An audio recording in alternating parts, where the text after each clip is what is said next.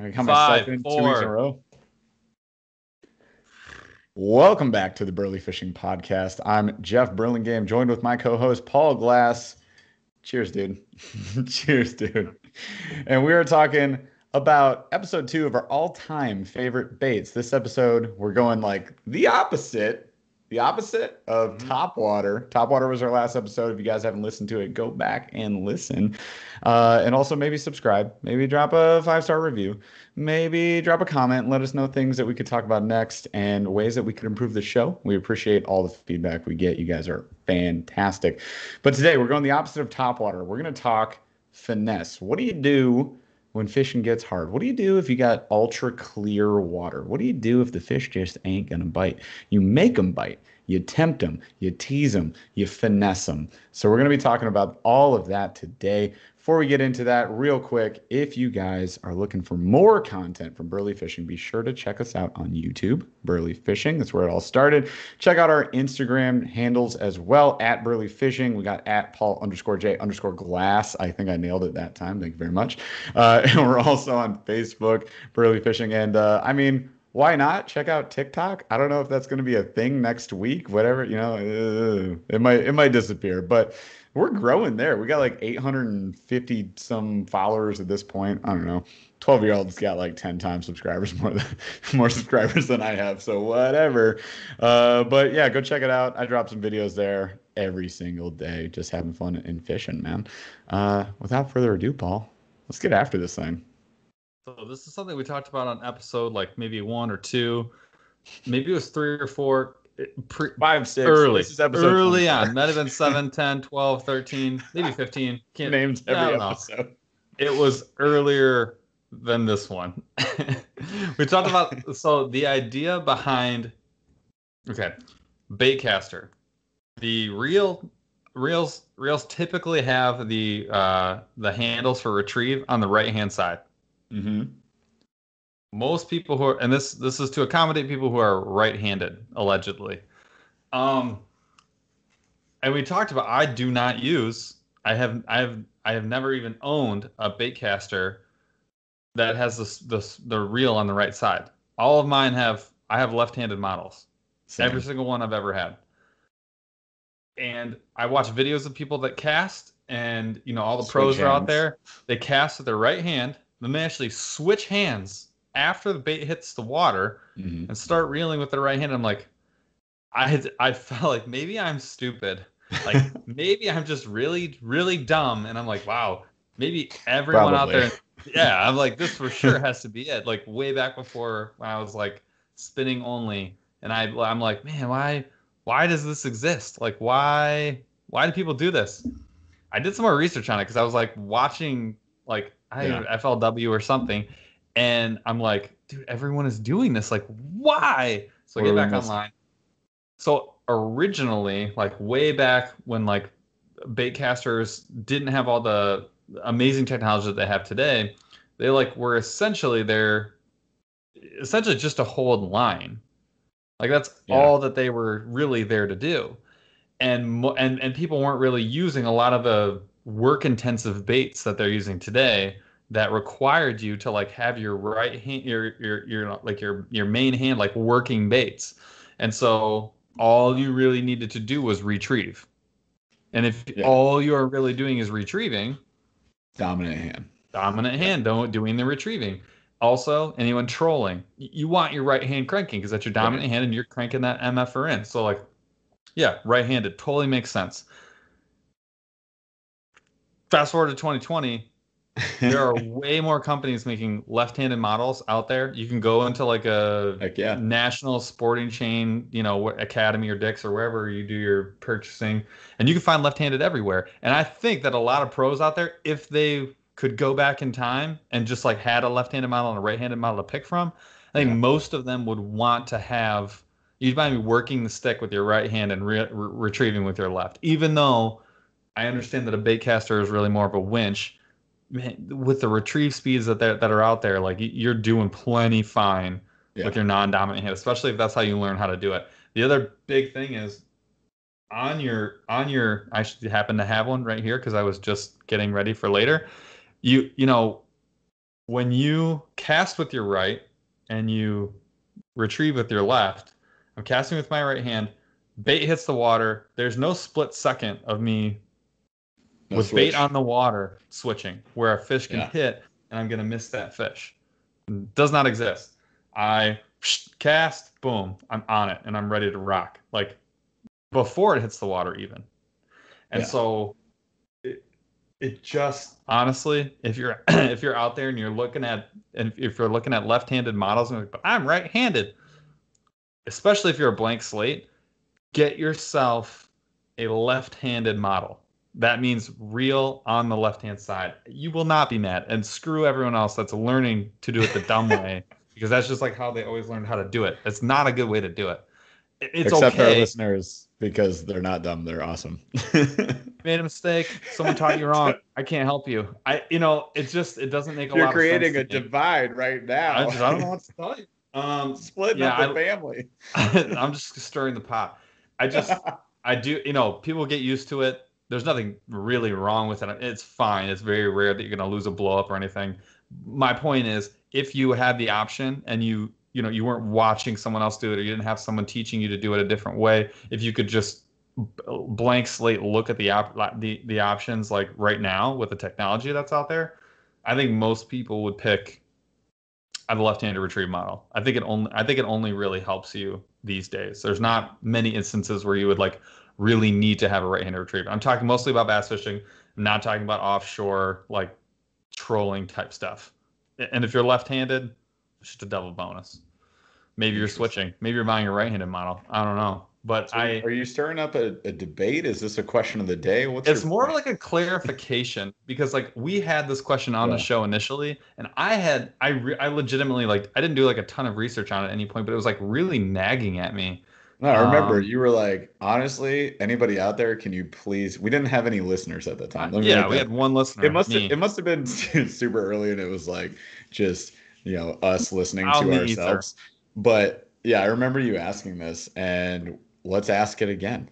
So that is the question we're posing to you question guys. Of the episode is there something else that I don't know about other than the historical piece of it, which kind of makes sense to me. Like I was reading this in like I had to dig. I mean, I went back into like a couple of like of those weird like bass forums where there's just a bunch of old men drinking coffee and arguing with each other. But it's like you had to go back to figure it out. I mean, it doesn't.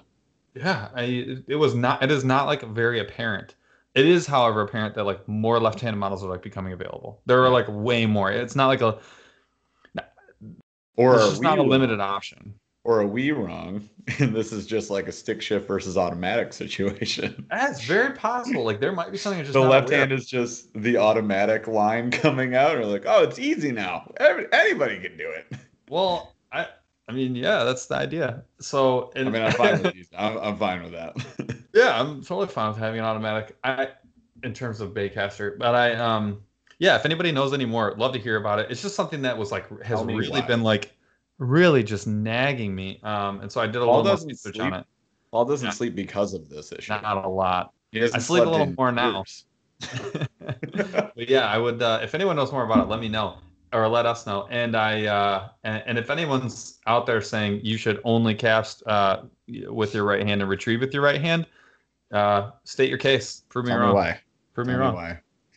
Yeah, it's just if left hand retrieve is wrong, I don't want to be right. I agree, and that's why I'm literally right. Yeah, I'm literally not. I think. Yeah. I am. I don't know. Yeah, I don't think I've owned or ever have owned or ever will own one that is a right-handed model. I won't. Yeah. It's kind of like, it feels like goofy foot versus regular foot for like snowboarding and skateboarding and surfing and stuff. I don't know. Except you're not like more likely to fall when you get on a chairlift with like going goofy or not, like because you went dumb. Yeah, I just It just seems like why would you add that in there? Like you're just making it harder for no reason. I don't know. Mm-hmm. The other thing too is it fits with a lot of like spin casting models. So like you're not switching back and forth. Like if you have a right-handed retrieve bait caster and you switch over, like I guess with pretty much all models now you can switch the reels back and forth. But like, why would you do that with a spin cast? That makes no sense. So like, I think most right-handed people retrieve with their left on a spin caster. Yeah. No one who's not many people are casting with their right, stopping the bait, flipping the bait off, then switching hand. It just seems weird. So yeah, I think most spinning reels are preset on the left, and you switch it to the right if you want. Yeah. If you need that, if you're left-handed, exactly. Yeah. Interesting. All right, food for thought. That's what I have. That's my episode. That's my episode question. That's my question to you. It's a new piece. It's a food for thought. I don't have time. I don't have time to making more robust episodes by the episode. Yeah. Sorry. New segment. Yeah. $1 million idea. That's the next segment. That's somewhere in the episode. It's always a hidden gem. What is Paul's $1 million idea? It's gonna be there. All right. So the weekly check-in. I'll go because mine's pretty easy. I've been on vacation all week, and by vacation, my wife and I are calling it. We were calling it a trip because there's no such thing as a vacation when you have a 1-year-old. Like you're just doing the exact same thing that you did at home. I swear, you're just in a different spot, like different kind of roof over your head or whatever. But it was a lot of fun. We didn't. Oh, there goes more. We didn't get to do a lot of fishing. I meant by a lot, I meant like none, zero. Caught at least one. I saw, right? No. What was that? That was from the weekend. Yeah. Oh, slow release, slow burn. No fishing whatsoever. But I did though. My son, who's almost 1.5, got him on the Hobie for like 10, 15 minutes tops. Took him out on the water. Dude was a champ. The biggest concern was like putting on the life jacket, and then once he was cool with that, dude, golden. It was awesome. I've always wanted to have like something where my kid was like, my dad had me on the water when I was 1, or like had me in the deer stand when I was like 6 weeks old or whatever. Start him young. Yeah, that whole thing. Yeah. Like I don't have anything to be able to say like that, and it would be really. I think it should be pretty sweet to be like, my dad had me when I before I could even breathe, and like that'd be that would be. I think that's pretty sweet. So we're trying to we're pushing the envelope on that one. Very safe. Wife was in the separate kayak next to us and everything, but. That was pretty awesome. So that's the big one for the week. Rad, man. I don't even know what day it is, honestly. I've just been on calls all week. I'm a little brain dead. I think we hadn't spoken after I had opened that new box, right? So if you guys watched the YouTube channel, I cracked open a new box because I think what I want to do a new brand of box. A new brand of box. Yeah. So I'm not switching brands. Don't worry. Still Monster Bass for life.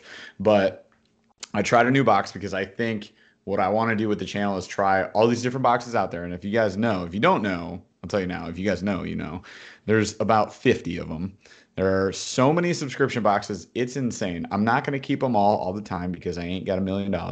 But I am going to try them all for at least a month or 2 or 3. And then I'll cancel it if it sucks for 3 months in a row. If it sucks, like there's just no way.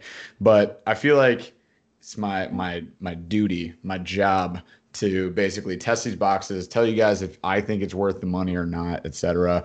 And just, try to catch some freaking fish on it. Because I think there are a lot of great boxes out there. I want to check them out. I know you guys are asking about them, or you have them and you say, mine's better than this one. So I just want to do the comparison. So anyways, we checked out Warrior Tackle Supply.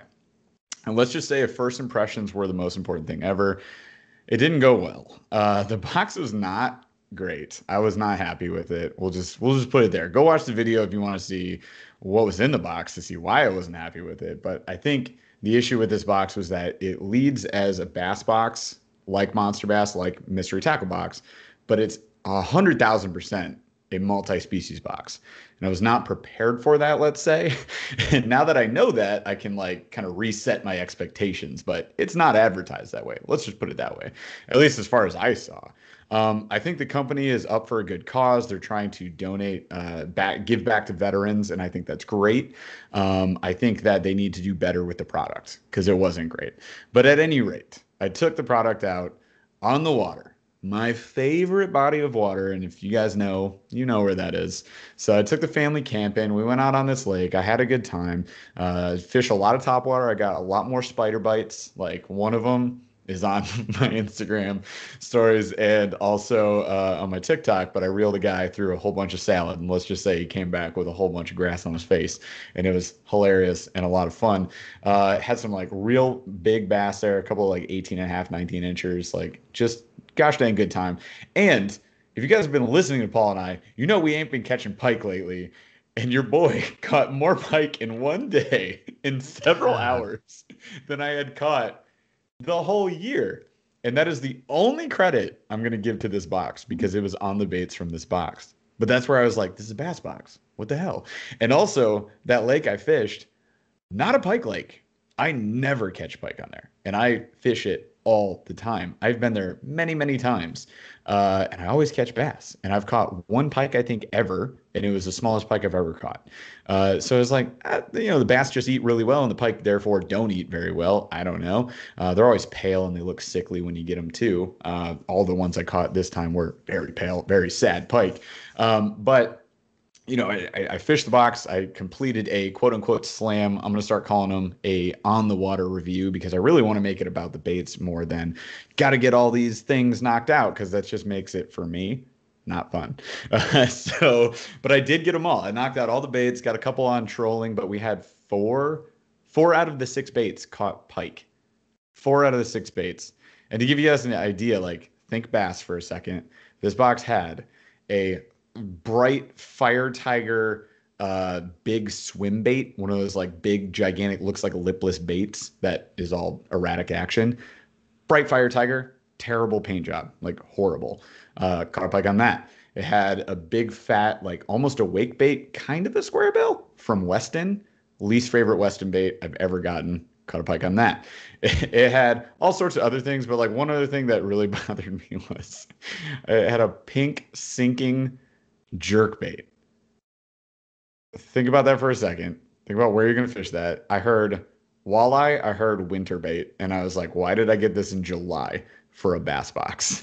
Yeah, it's not that these things can't catch bass. Of Like course they can catch like fish. yeah, but if you were gonna put it in like a bucket of like I'm going to go fish for bass or The I'm clear in and spin. July, or if I'm gonna put this in the bucket of like I'll maybe catch something in like the late Yeah. fall for pike, it'd probably go in the late fall for pike bucket or Right. like the trolling for pike bucket or Yeah. walleye or something like a big Yeah. old swim bait.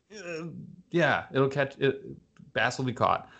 It will also just hammer things like muskie and pike. And so like those are, it's like, is it leaning one way or the other? It's probably not exactly leaning in like the monster bass box was like all top water. You Yeah. got it in August.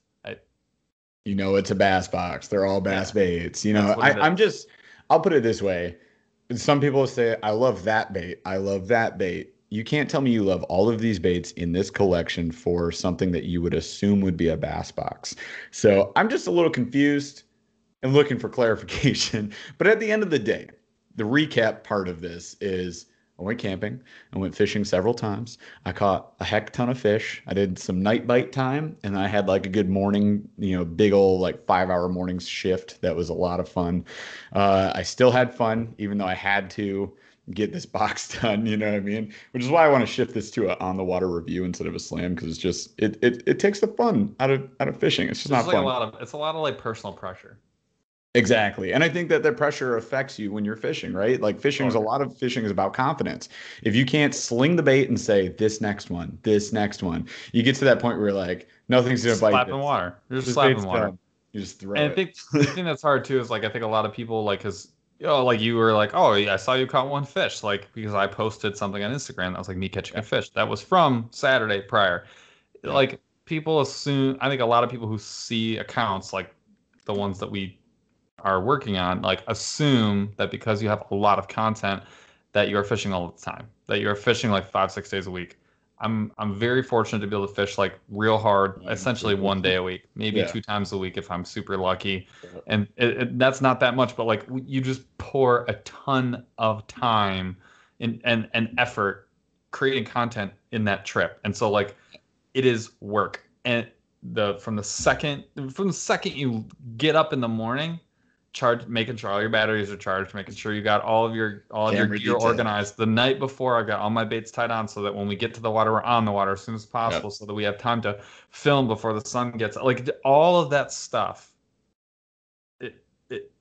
it creates a lot of like you have to remember a ton of crap, and it takes a lot of time to remember. Like I can't just film like one video in a Saturday. I have to film like 2 to 3, and then you add on top of that the fact that when you feel like, if I don't do this box justice by like catching all of the fish on it, like, am I like no longer credible? Like, no, it was like 30-mile-per-hour winds. It was 20 degrees colder than it should have been. And like, you're not going to hammer a topwater box that day. It's not going to happen. And it's like, that happens all the time to us. Yeah. That's like the reality of fishing that like, I think everybody knows about. So, you know, giving all the baits a fair shake and getting to the point where like, today's not the day for a pink sinking jerkbait. Like you just give it its half hour, 45 minutes. That's a huge chunk of your day if you're out for 5 or 6 hours. And then you just say next, and then you just roll. Yeah, and that's why I want to shift it to an on the water review, because I think part of it is like, it's not our fish attracted to it in this moment, in this environment, with this weather pattern, like in this body of water at this retrieve speed. I want it to also be like, here's the bait, here's the action it gives me in the water. I think it looks good. I think it looks bad. You know, here's how it holds up. Is it durable? If it's like a plastic, for example, like how durable is it? How does it handle just going through the weeds, or like, how does it handle being fished? Work how it's supposed to. Work how it's intended to work. Yeah. Yep. Like, how is it supposed to be fished? I fished it that way. Didn't work. Case in point, I got a square bill in an MTB, well, 2 MTB things real quick. The square bill from the MTB that swam sideways. Yeah. It was the Noken Vexan something brand. It swam sideways. It did not do what it was supposed to do. Yeah. Yes, I caught fish on it because it's just swinging hooks through the water, and if there's fish there, you might get them. But like, it didn't do what it was supposed to do. It made me mad. And then there's that chirping lipless bait, and I'll just say, well, and we've hit stuff like that with monster bass too. I mean, there's been times where you're like, this should have been in the August box, or this should have been in the whatever, like a different, like it's not. It's part of it too is we talked about this before, is confidence baits, and this is kind of what we're getting into. Is like, that's what this whole episode is. We're about to talk about some confidence baits. We're about to talk about confidence baits and like what makes a confidence bait. Confidence baits, it's a bait that you have used and had success with in many situations, and you feel like it's going to work when you throw it. You have confidence that it will work. And therefore it does most of the time. Exactly. It's like self-fulfilling prophecy. That's just like sort of a little like thing about fishing that I think a lot of people like don't understand. Like, and like I already know I have the bait in mind from Monster Bass we were talking about. Like, it's that gigantic booyah with like the huge sail buzzbait. I mean, April. It's not that it doesn't work. I've seen videos of dudes absolutely hammering with that thing. I probably will never catch fish on it. I'm bringing it tomorrow, guys. We're gonna if the topwater bite's on, I have it, but it is the loudest, biggest buzz bait you've ever seen. I forget what it's called, but it's like it's the booyah, and I think it's I forget what series it is. Something about being very loud and annoying. It's wild. It's wild, and there's nothing wrong. Like, there's nothing wrong. The blade's with it. Like, the size of my hand. It's huge. It's huge, and it's like I threw it. It did what it was supposed to do. Like, if I was gonna review that bait, I'd be like, this is as advertised. You know what? At night, that thing probably, or at morning, at early AM, that thing might absolutely crush. We're gonna try it. I mean, that thing might absolutely hammer, because it is chartreuse. If it was black, I'd say night. That thing would be a sick color. Yeah, if it was black though, that thing might absolutely destroy. At night, a black one from them too. It's like black and red hooks. That sounds deadly. And it's just like, I don't think there's anything wrong with that bait, but like, I get that in the box, I'm like, probably wouldn't have been my choice. So some of this is definitely personal preference. Some of this is definitely where are you from, which is why the regional box is going to probably hit the mark more often than not. Yeah. That Midwest box has stuff where I've seen like a lot more like popping frogs go other places where like, I'd rather have the ones that I got, just as an example. And so it's like, it's a real thing that will help hit the mark a little better. So there's always that piece of it. And it does. It just, when you have that added pressure of like, dude, if I don't slam this box, like, am I like ruining my credibility? And like, what you want your credibility to be is like, I can give you a good grade on this box, on these baits, based on my experience. I took them out. I fished every single one of them. I gave them all their due. I put them in the best chance to catch fish. Maybe I caught fish on everyone. Maybe I didn't. But like, I want to give each one a fair shake, and I don't want to ruin my entire day and make this harder than it already is. I think that's the biggest, right? That's the biggest thing. Facts. Awesome. I appreciate that.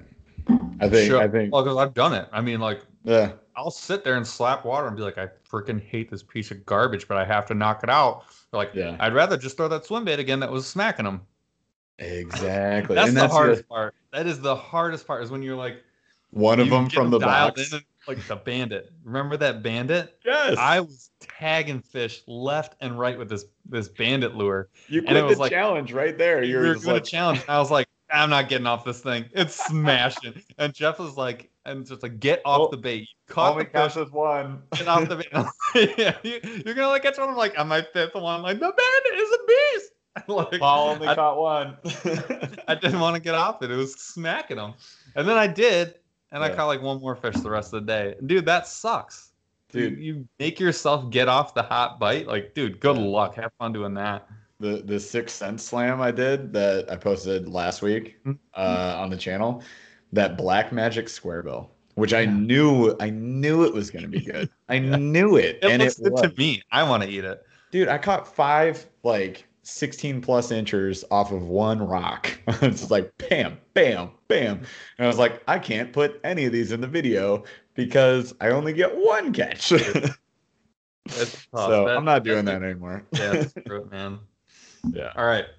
We're here to talk about finesse baits. So we did topwater. Though again, this is a series of shows. I set up kind of thinking about how I wanted to organize this. We got some great feedback from some listener, and it basically said, like, what are your favorite baits? You fished a bunch of baits. This is kind of like your thing. Like, what are your favorites? And so I didn't want to just do like, what are your top 5 favorite baits? I just thought that was sort of like wasting what is kind of a cool discussion and an opportunity for people to talk about what their favorite versions of things are, as well as what ours are. So, and then maybe hear about some things that maybe you've never heard about before that are kind of in the same vein as maybe what you fish right now you just haven't heard of. So, started with topwater. This week it's finesse. We're going to work our way kind of through the gamut of things that you might hear about. We're not going to cover every single bait, so don't think that this is like we're not going to hit every single one. We're going to hit a huge. I'm aiming for like 85-90% of what's out there.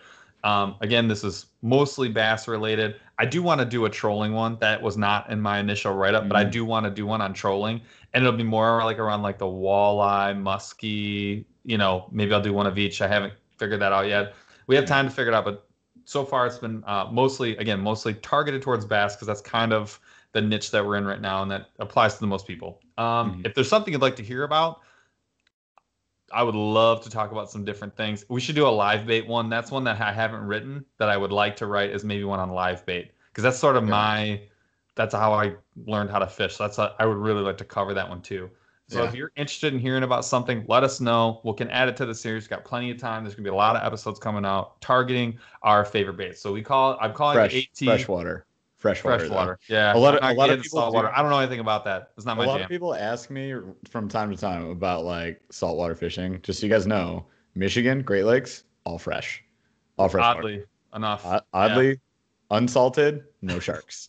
Yeah. But we don't know anything about saltwater fishing, so don't ask us. I could tell you the name of a guide service. So I'll use Google. Exactly. I'll just snapshot the screenshot. There you go. Have a good one. Freshwater, mostly, again, bass fishing mostly. But yeah, if there's something else you want to hear about, if you're like, dude, do a walleye episode, I would love to talk about jigs, talk about trolling. I'm all about that. If you want to talk about perch, trout, flies, screw it. I'm going to do a bunch. I already know I've got like 6 more ideas I just talked about, but there's something you want to hear about, let us know. I would love to cover it. But yeah, so we're covering probably 85-90%. Today we are going to be talking finesse. I did this mostly for Jeff. Thanks, guys. Does anybody love finesse? Can anybody just give me a big old woo? I love finesse. I'm gonna give you a woo. It's kind of, I love finesse. Yeah, it's awkward because Jeff has like a weird combination of like, it's like power fishing style, but Power like finesse. only with finesse baits. It's like if you Aggressively subtle. aggressively subtle. There's a t-shirt. It's like That's the t-shirt. that's a little t-shirt for it. It's aggressively subtle. It is so aggressively subtle how I fish that Ned rig. And so like Jeff will get down and he'll be like, well, it didn't hit a Ned rig on 2 casts. I'm immediately changing baits. And then Quick. like the drop shot didn't work, immediately change baits. And like it's not a bad way to fish, it's really funny. But that's why this is for Jeff. So we're gonna first of all, Jeff defines for me and the listeners in general. Again, this is not gonna hit everything perfectly. We're hitting the highlights and then getting in depth on some of the different rigs. But just in general, what makes what makes the bucket of finesse baits? What makes you put something in that bucket? So for finesse, if we're generalizing finesse, you're generally talking about like for me, something that's lighter weight, quieter, not extremely flashy. So just think like the opposite of the buzz bait. You basically got finesse. Not flashy, not loud. It's probably slow. It's subtle. It can be aggressively subtle. We can find a way to make it aggressively subtle. We'll talk about how.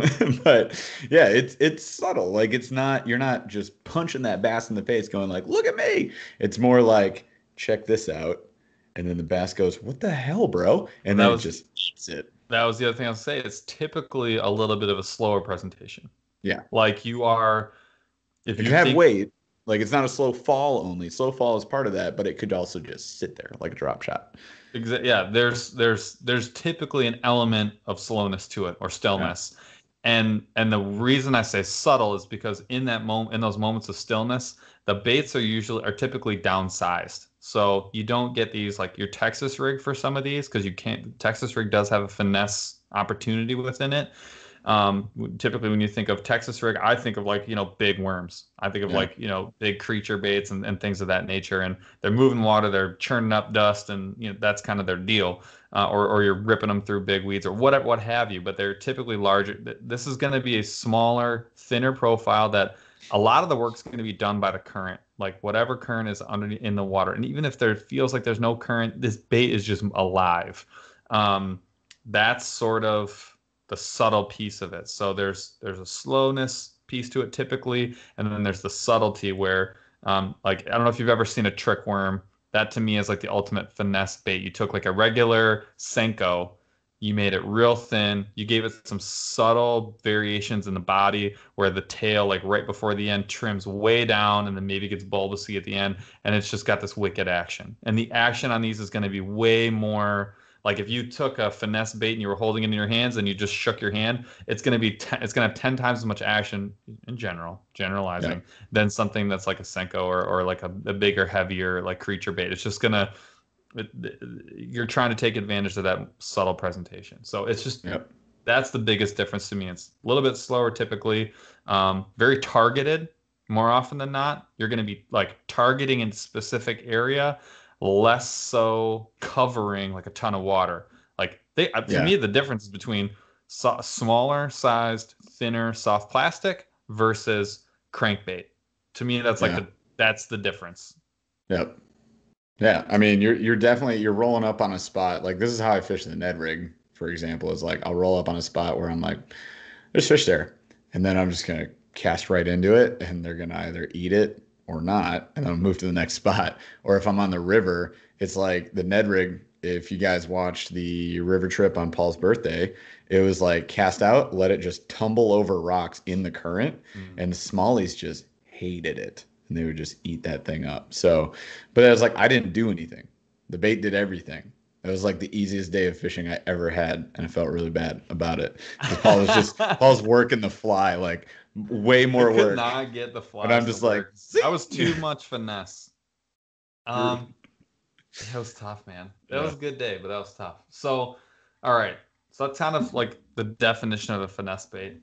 To me, my next kind of hit topic is like what makes a great finesse bait.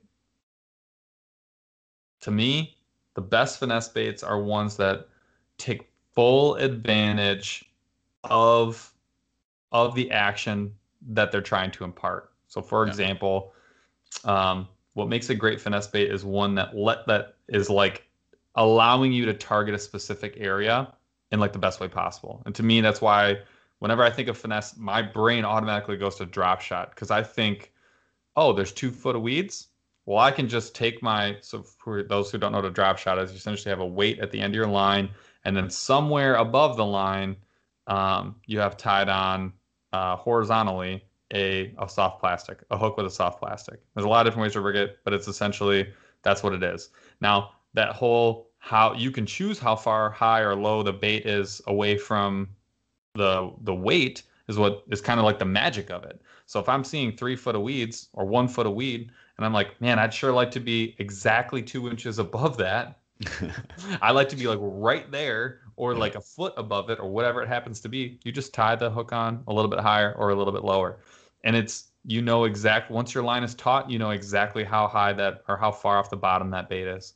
And man, you can just literally let that thing sit in one spot forever. So if you know where the fish are at, this is letting you like get into like within a couple of inches essentially of wherever you think the fish are. And like that's what makes a great finesse bait. So like targeting a depth, targeting a zone, letting a bait, like if you think about the weightless Texas, like you want to be in the strike zone for an eternity. What's gonna be in the strike zone for longer than a weightless Texas rig? Not much. Yeah. And if you guys, a weightless wacky.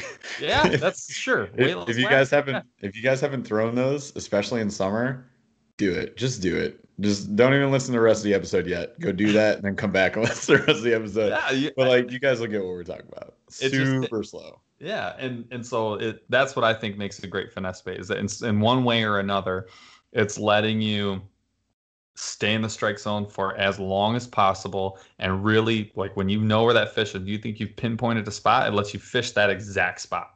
That's to me, that's what makes a great finesse bait. Facts. Am I missing anything? Great action. Ditto.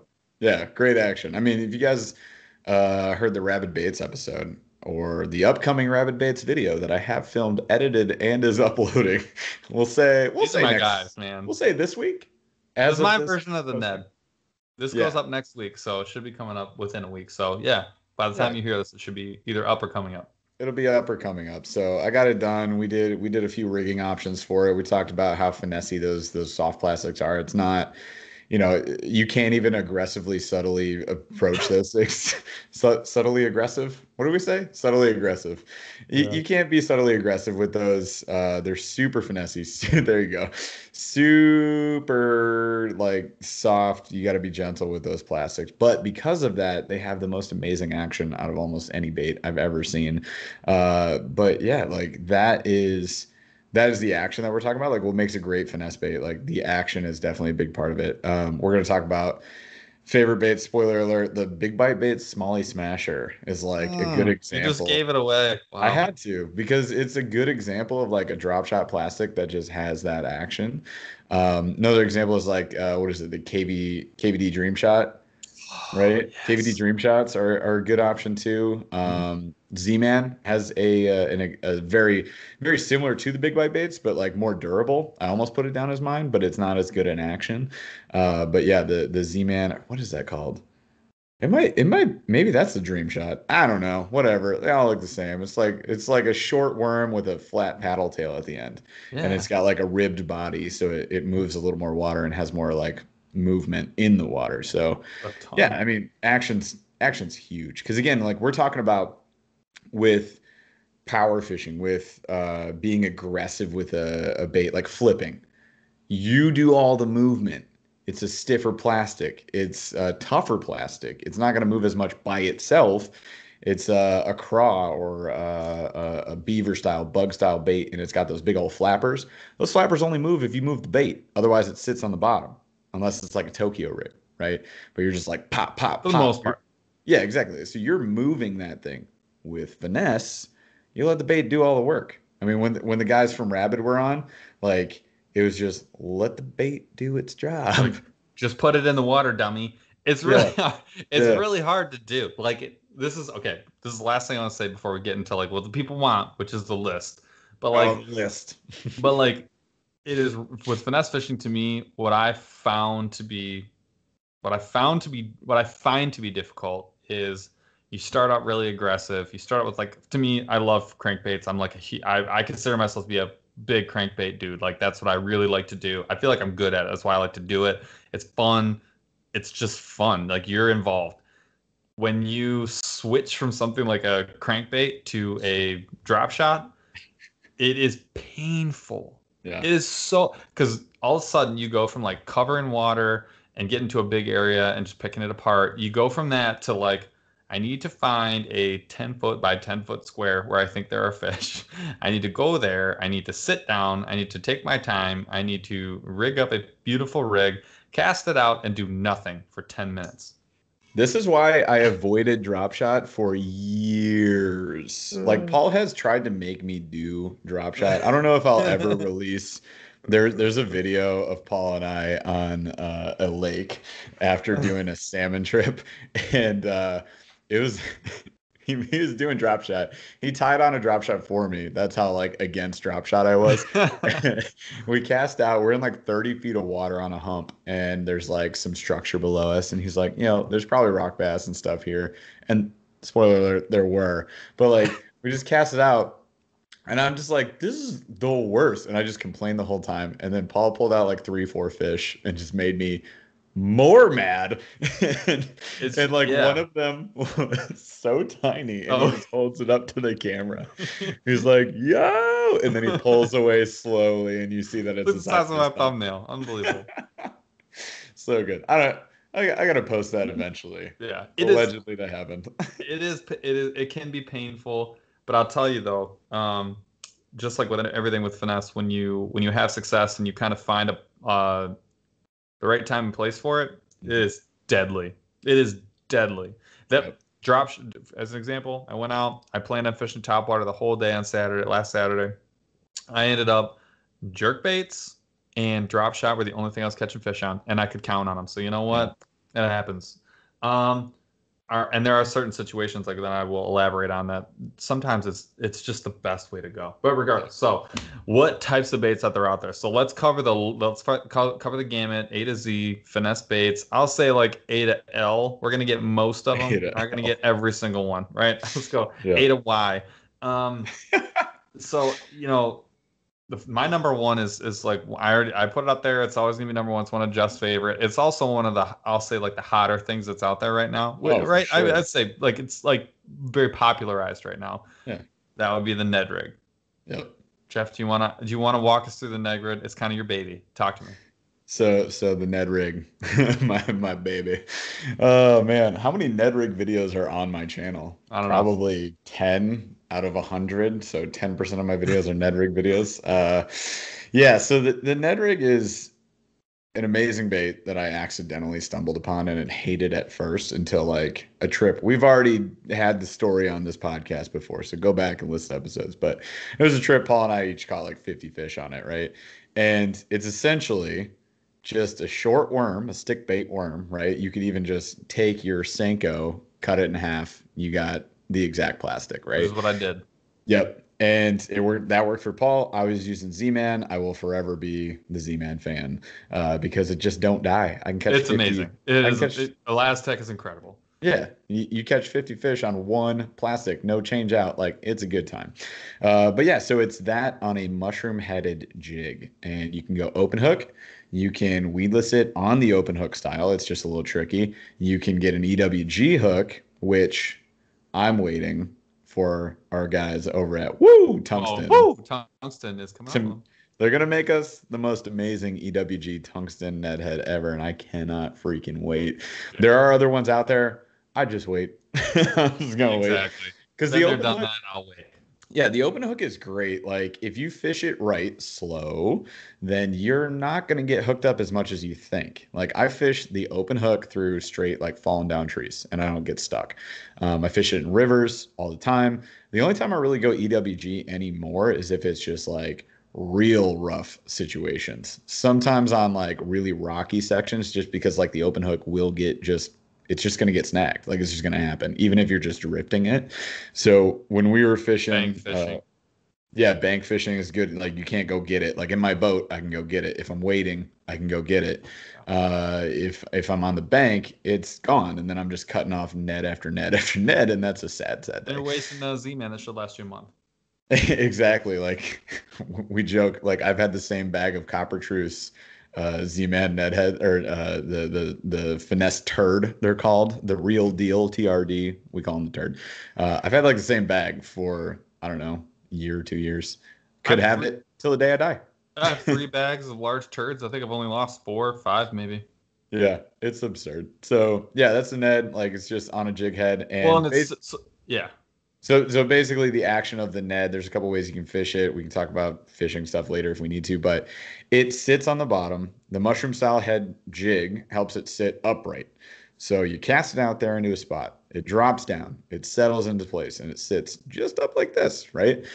Just like if you're on YouTube, you can see I'm sticking my finger straight up, but it sits straight up, kind of like a shaky head, just smaller. It doesn't have a ton of action because it's short, so it doesn't move, but it's just there, and it's like it It gets into a rocks. staring contest. Yeah, yeah, it'll move a little bit like in the current back and forth. And you can also like pop it back to you. You can do the lift and swing method, or you can just dead stick it, which is what I honestly do most of the time. Or you can drift it through current in a river, which is freaking deadly. And if our last couple videos haven't shown you that, go watch them. The next video that I'd like to do is showing it wacky rigged on a very light octopus hook. That needs to be the done. Seaman turd. Yes. The big turd or the small turd? Big. Yeah. No, we're gonna talk about other methods, but I've Neko rigged and wacky rigged the big turd, and also put it on a Tokyo rig. It looks pretty lit. That's a good Just thing. saying, we got options. So that's Yep. that's the Ned. I think that's one that a lot of people may have heard about, maybe don't know about. It's not a new thing, but it's got new life because I Oh, think people are realizing how awesome it is. and it's super easy to put it where you want it to be. Of all these baits, it's honestly one of my favorites because I can just put it where it needs to be. I like to flip the Ned. So I don't cast it, I flip it. So if you guys watch me in my videos, you're probably like, this guy looks weird, but I'll just like hold the bait and like you would do if you were flipping like a big weighted bait. But even with like a 1/6, 1/8 ounce Ned head, you can flip it and put it exactly where you want it to be, And we will which is talk key. about and we'll talk about how you can do that with your rig too, Yeah. because the rig is enabling this quite a hmm bit. hmm Next, we'll go. You already said it once. Anything else on the Ned? No, man, it freaking kills it. Get It one. does. It's a murderer. Do it. And it doesn't look good. So just don't expect it to not look It good. looks so Expect dumb. it to look so stupid, but it hammers. Next I have Neko because it's very similar. So Neko rig, very complex comparatively, and Stupid complex. it almost looks identical to a Ned when it's in the water. It does Yeah. give you some more flexibility though to do longer baits and have them look the way you really want them to look. But again, it's kind of like you're getting a shaky head. So the Neko is essentially most people do it with a longer worm, like a 3 to 4 inch worm, longer, short, whatever. Just in general, a longer worm than what like a Like a Ned would Senko be. or a stick bait. Sure. Yeah. And then you put essentially a rubber band in the middle. You don't have to, but it definitely helps you keep more of your bait. And then in the rubber band, you almost like a wacky rig, hook right through your bait. So what you'll end up with is what looks like a wacky rig. So if you can see on YouTube, I've got my stick bait, which is my finger, right in the dead center. I'm just hooking the bait in the middle. And then right around where the hook is, there's a rubber band. The difference is I'm going to take a weight and I'm going to stick it right in the point of what my finger would be. So right in the head. And what that's going to do is that weight actually drags the head of the bait straight down. And then where your line is tied in the middle lets your kind of the tail of your bait do whatever it's going to do in the current. But when you jerk that thing around by the middle and with that weight in the head, you get this really nice vertical presentation that kind of bends in the center. So it's got a lot more action than what a typical Ned would have. And you can hop that thing along pretty much anywhere. And there's a lot of not a lot. There are more and more weights like that are coming out. I've seen one that looks like it's screwing in, which I think is pretty sweet with a little more of a mushroom head. They've got nail weights, which woo, woo, woo. Tungsten is coming out with has their nail weight, which I'll be. Yep. I haven't really used them yet. I'll be honest with you, but I'm pretty pumped to like get after those. They look really nice. Yep. And again, the one thing I want to call out with a lot of these, Tungsten does a lot because with a downsized presentation, when you can have more weight in a smaller package, you're having more impact on the weight portion, which is what you really want, like dragging the head of the Neko down, but it's less actual physical material of weight. That typically the more material you have for weights, it's taking away from your action. So you have like with that dense tungsten weight, you have less actual material in the head, like more actual like usable weight that's doing what the weight is supposed to be doing. In other words, my nail weight, instead of being 1.5 inches long, is like 1/2 inch long. And so I get more action out of my plastic, but I'm getting the same amount of weight and the same like utility out of the weight. So that is so much. It's so helpful. And it is a game changer. I mean, it makes all of this, almost every single one of these with a tungsten style weight, you're just getting better. It's just everything's just going to look and fish better. You're getting better contact with the bottom, and it just fishes better because you have less material that's gives you more action in your plastic and better feel too. And we'll talk about rod setup here in a little bit, but like lighter rod, lighter lines, like you want more feel. You can tell if it's a rock or if it's a fish. Oh yeah, and that's important. Tungsten really helps with that. So that's the Neko. I think a lot of people are scared away from it. I know I have not been a huge fan of it because I know I feel like I can do other things without it. I'm going to make myself use it. That's one of my things. Wacky. Yeah. Neko. Yeah, but I'm going to make myself use it. Maybe I'll just like it way more. Who knows? I've got quite a few on the Neko. Yeah. I like the Neko. I'm not going to say I don't like it. I'm just going to say like it's not a confidence bait for me. Like I don't rig that up being like, I'm going to mash them today. I rig it up being like, I will probably catch fish today. I got a Rabid Baits pre-rigged Neko ready to go. Shaky worm? Yeah, the shaker worm is ready to go. Yep. I like it. All right. Next one. I'm taking the next one only because it's kind of my fish baby. It more than me. I like it a lot. Mine would be the drop shot. Yep. Drop shot, very simple. I'm coming along. I told this to you earlier. Like I'm coming along. I'm gonna drop shot a lot more. I love the drop shot now. There's a lot of things there's a lot of subtleties to the drop shot. So it's simple in general. It's very simple. At the end of your line, you have a weight. I like to see a drop shot style weight. I'm not going to get into the specifics of it because I think there's actually a lot of different teardrop, cannonball, like there's a lot of options. I've used nuts and bolts before, like just random stuff I've had. Like you can use a lot of stuff. It doesn't matter. It does matter. It really matters, but it can really matter. Essentially, though, you have some kind of weight at the very end of your line, and then at some distance above the weight, you have a hook that is facing point up. And whether you use like a couple of barrel swivels, the kind of the pre-rigged setup, or you do what I do, which is I like to tie my own knot, and you essentially just do a Palomar, and then you take the tag in and loop it back through the top. There will be this. This is in the video. I like this. It keeps the hook face up, keeps the bait vertical. You don't need to do all this other stuff, and it makes it easier to change out. I just like it. It's better. Simpler. I think it's better, but it's simple. It's way better. Very simple. It does swing a little bit less. So that pre-rigged actually allows the bait to swing left and right a little more. Mm-hmm. So there is that to it. But I like more contact in the line. Yeah. So with a direct tie into the line, I feel a little bit more, and I feel everything. I prefer that. It's a preference thing. But yeah, what this allows you to do is this basically says, okay, I know exactly what I want to fish. I see a spot that I want to fish. I can have a lot of weight if it's way down deep. I can have a little bit of weight if it's maybe somewhere in the middle of the water column. I want to fish it a little slower. There's a lot. You can upsize and downsize as needed. You can use a big old hook. You use a small hook. I like a light wire hook, which is like what you would call like a finesse hook. So I like a light wire 1/0. I think is a great size for most baits for like an EWG. I like a very small. It's essentially an octopus hook, but it's like a circle kind of hook.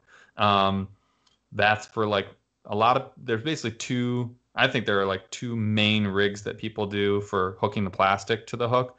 There's the hook the nose. So a lot of people like to use a very short worm, like a 1 inch, 1.5 inch worm at the most, or some kind of little creature, and you just hook the nose.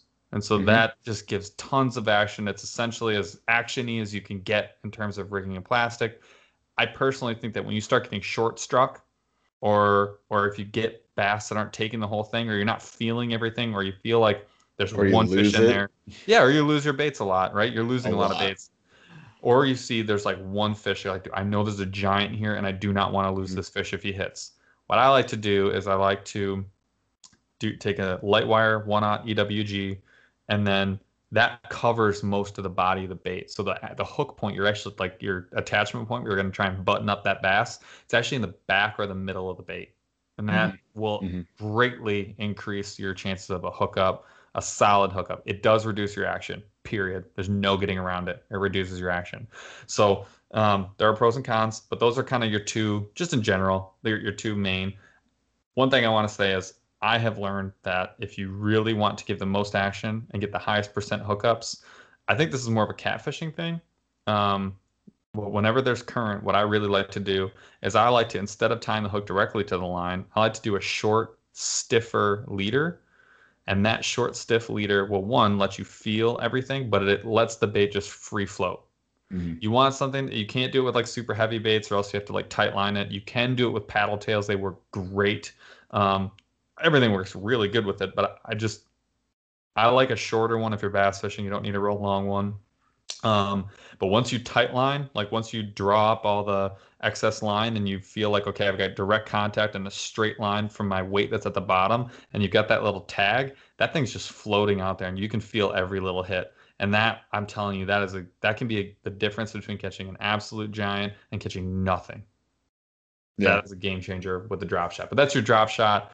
Again, tungsten is a huge game changer. Drop shot weights, they're really nice because you don't actually have to tie anything. They've got like a little crimp, and you essentially just pull you pull this little the way the attachment point is, it essentially pinches the line and it stays on there. They work really well. It doesn't seem like it would work really well. You can tie a safety knot at the bottom of your line so it doesn't slip out, but those things work fantastic. I do prefer the vertical tube style. That is, 100%. I think, the best. Slips through all the weeds, and you can use it as more of a search bait as you're retrieving versus hopping it or whatever. So that's the drop shot. Hit me with the next one, which is wacky.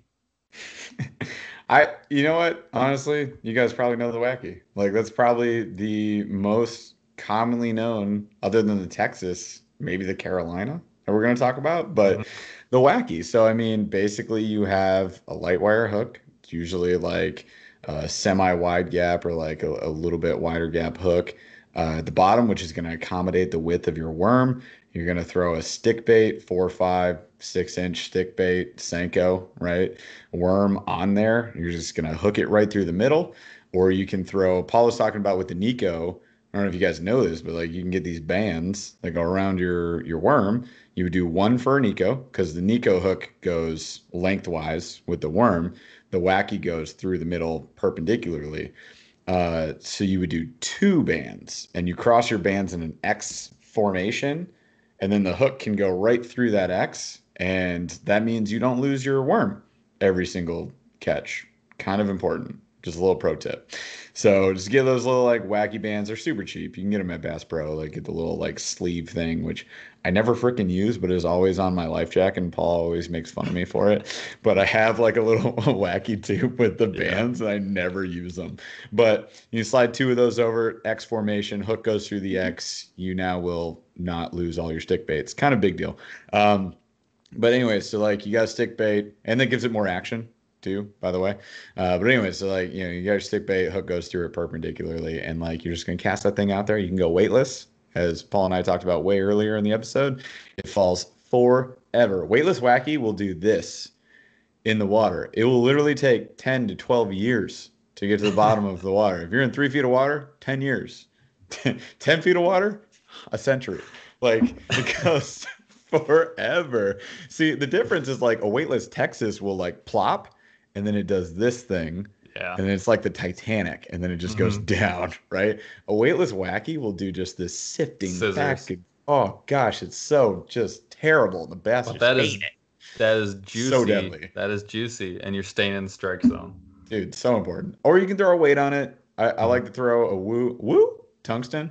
Wacky rigged weight. You go weedless. It's got like a little wire that comes out over the hook, so you're not as likely to hook up on stuff. But yeah, throw that around if you want to get down a little bit deeper or into like some rougher cover or whatever, or move faster. Like you can do that. That's the thing with finesse too, is it's like we say slow presentation. It's generally slow, but slow is a spectrum. So you can go from like the wacky scissor weightless, which is the far end of the spectrum, super slow, all the way up to like a 1/4 ounce tungsten wacky jig, where you're going to be like pop, pop, pop, and you're just moving this thing. And that's the thing with the wacky that makes it so deadly, by the way, guys, is like that Cinco does this U formation as you're moving it. So it's just like flip flop, and the ends are just moving back and forth as it sinks and rises through the water.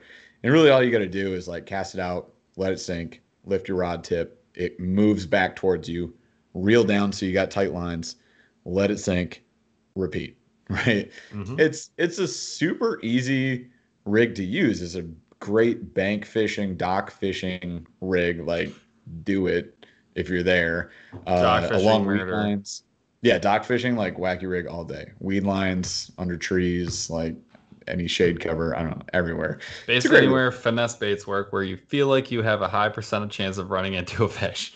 Yeah, and the thing with all these baits too, by the way, guys, is like you're gonna have to think between bottom, mid column, top. Like, do you want to go slow and just sift right in front of something? Like you're on a weed line, it's a ambush point, and you want the bait to fall really slow because there's just a freaking lunker sitting in there, like, well, it's coming next, and it's gonna eat that. Or do you need to work the bottom because you're marking fish on bottom, or you're getting bites when you're on the bottom? Stick to that. Or like a wacky where you're working through the middle column. It's all kind of strategy. You got to understand your scenarios, and that's just experience. I mean, you guys heard our boy Alex Rudd was on the podcast a little while back. He talked about like learning these baits, which is what's great about like subscription boxes, is it forces you to learn these baits, right? But learning these baits and then understanding the situations in which they work best, and then getting in that situation and then utilizing that bait, and that is experience talking. So we're spouting a whole bunch of stuff to you guys right now, but you got to go out on the water and just fish this stuff. Just try it, learn it, get used to like where it works, where it doesn't, and then do it. And now you got a whole bunch more tools in your tool belt that you can pull out whenever you need them. And that's the whole idea. That's fishing. That's fishing. There you go. So do you want to hit them? Close the book. So do you want to hit them? Do you want to hit them with shaky head too? Yeah, so shaky, speaking of working the bottom instead of like working the column, shaky head is like a Ned if it hit a growth spurt, right? So it's now still sitting vertical on the bottom, sometimes vertical, sometimes a little more horizontal. It depends on like the shaky head you get. If you use like the tungsten ones, like they don't have as flat of a head, so they're gonna rock a bit. If you use, I don't know, a couple months ago, MTB, I got one with like the antennae coming out of it. It sits, it's just there, rigid. I've got some VMC ones that have a very flat surface. It varies from time to time, but you've got basically a twist lock at the top. You're going to twist your worm into the twist lock, and then you're going to, it's a hook, right? So you just lace the worm on, and then you can skin hook it so that it's weedless, or mostly weedless. Weedless, not weed proof. Right, we say that many times, but yeah, the shaky head. The cool thing about it is you've got a longer worm, so you get the action from the length of the worm. If you use a trick worm, which I suggest, or a super long worm, my favorite would be the 6 Sense shaky worm, which is 7 inches, I think, and is just like ribbed all the way through and tapered at the end, so it's like a big trick worm. And it just, oh my gosh, the action on that thing. I like to throw that thing weightless too, but that thing has crazy action, really great for a shaky head. Highly recommend it. It's one of those things where like it's going to work really good on like flat bottom, rocky bottom, structure, things like that. It can work in the weeds, not ideally, but it's something where if you're targeting a spot, there's fish there, and you can cast to it like that. You just flip it out there, let it sit. It's one of those baits that'll just do all the work for you. Throw the rabid baits shaker worm on there. Just saying. fantastic action with that too. But you just let it sit, and the fish hate it, like the Ned. The Ned's just a little more subtle because it's smaller, right? But the shaky head worm, that thing, Especially when you get those long tails with like a ribbon tail. And when yeah, you're letting those sit, curly those tail, things tails. are absolutely deadly. Yep. Absolutely. I feel like a lot of times, like if you look up like lists of like pros, all-time favorite, like shaky head's gonna come up on those lists a ton. It's a day changer, I would say. I like it has changed my day multiple times, so Mhm. I can definitely echo that what the pros say. Like I ain't no pro, but it's changed my day. I do like the curly tails. I've used the was it the Biospawn Exo ribbon, Yep. right? Which is a Catchco one, but that is a Great super bait. long. Yeah, it's like a super long tail, like the curly tail, Hmm. right? So that thing just like and the curly tails we're talking about is like just the super flat section of plastic. So it just rolls out there and it's just like just moving crazy back and forth in the current in the water. It's got a ton of action. And that's pretty Exxon cool. just had that 10-inch, 9-inch worm, the red one. Oh, X Zone? Yeah. Yeah. We got the red one in our Monster Bass box. It's an 11 inch. Yeah. That was an 11-inch worm That's a good with looking worm a big though. long curly tail. Yeah, that's a throwing that on a shaky head. You need like a real big shaky head, but it's pretty dope looking. Yeah. All right. Next one, I will say, it, th I feel like this is one of those things that can become a finesse lure, but it kind of runs the spectrum, Uh-huh. which is basically a jig with some kind of swim bait, like plastic attached to it. Yeah. You can run them open hook. You can run them with a belly weighted, like wide gap. You can run them a ton. There's unlimited, it's essentially unlimited different ways. I think this is one of the more flexible ones out there. One of the most, like, in terms of options for sure. But the gist of it is you have a jig, which is just I like a straight shank hook with like a weight at the head, and then some sort of soft plastic. One of my favorites is a paddle tail. Um, this lets you cover more water for sure. This is a downsized presentation. We're not talking about like a 4-inch bull shad or 6-inch bull shad or whatever. We're talking about like 1.5, 3 inches, kind of at the high range. The paddle tail, it's just the tail wiggling. And then those ball head jigs, though, are kind of one of my favorites, and they're so old school. Like I don't think most people probably don't even carry them anymore. You get this great rock, this side to side rock, and that just can drive fish nuts. It's underrated, but it can be deadly. That's how I started fishing in the river, and that is like my brain always wants to go there now. Um, Yeah. Open hooks don't get hooked up nearly as much as you think. Now, obviously, if you're fishing into grass, you're going to get hooked up for sure. But Yep. you can get away with fishing a lot of rock by changing the head type that you're dealing with or the jig that you're trying to use by going to like a belly weight or a weedless. You can rip that through a lot of stuff too because those hooks are super durable. But as long as you're taking advantage of that kind of slower retrieve, the action of your plastic, that swim bait jig combo Deadly. can just be so deadly. And there's so unlimited colors, anything from like white, flash clear, all the way to your chartreuse, like, neon sunburst, solar flare, whatever.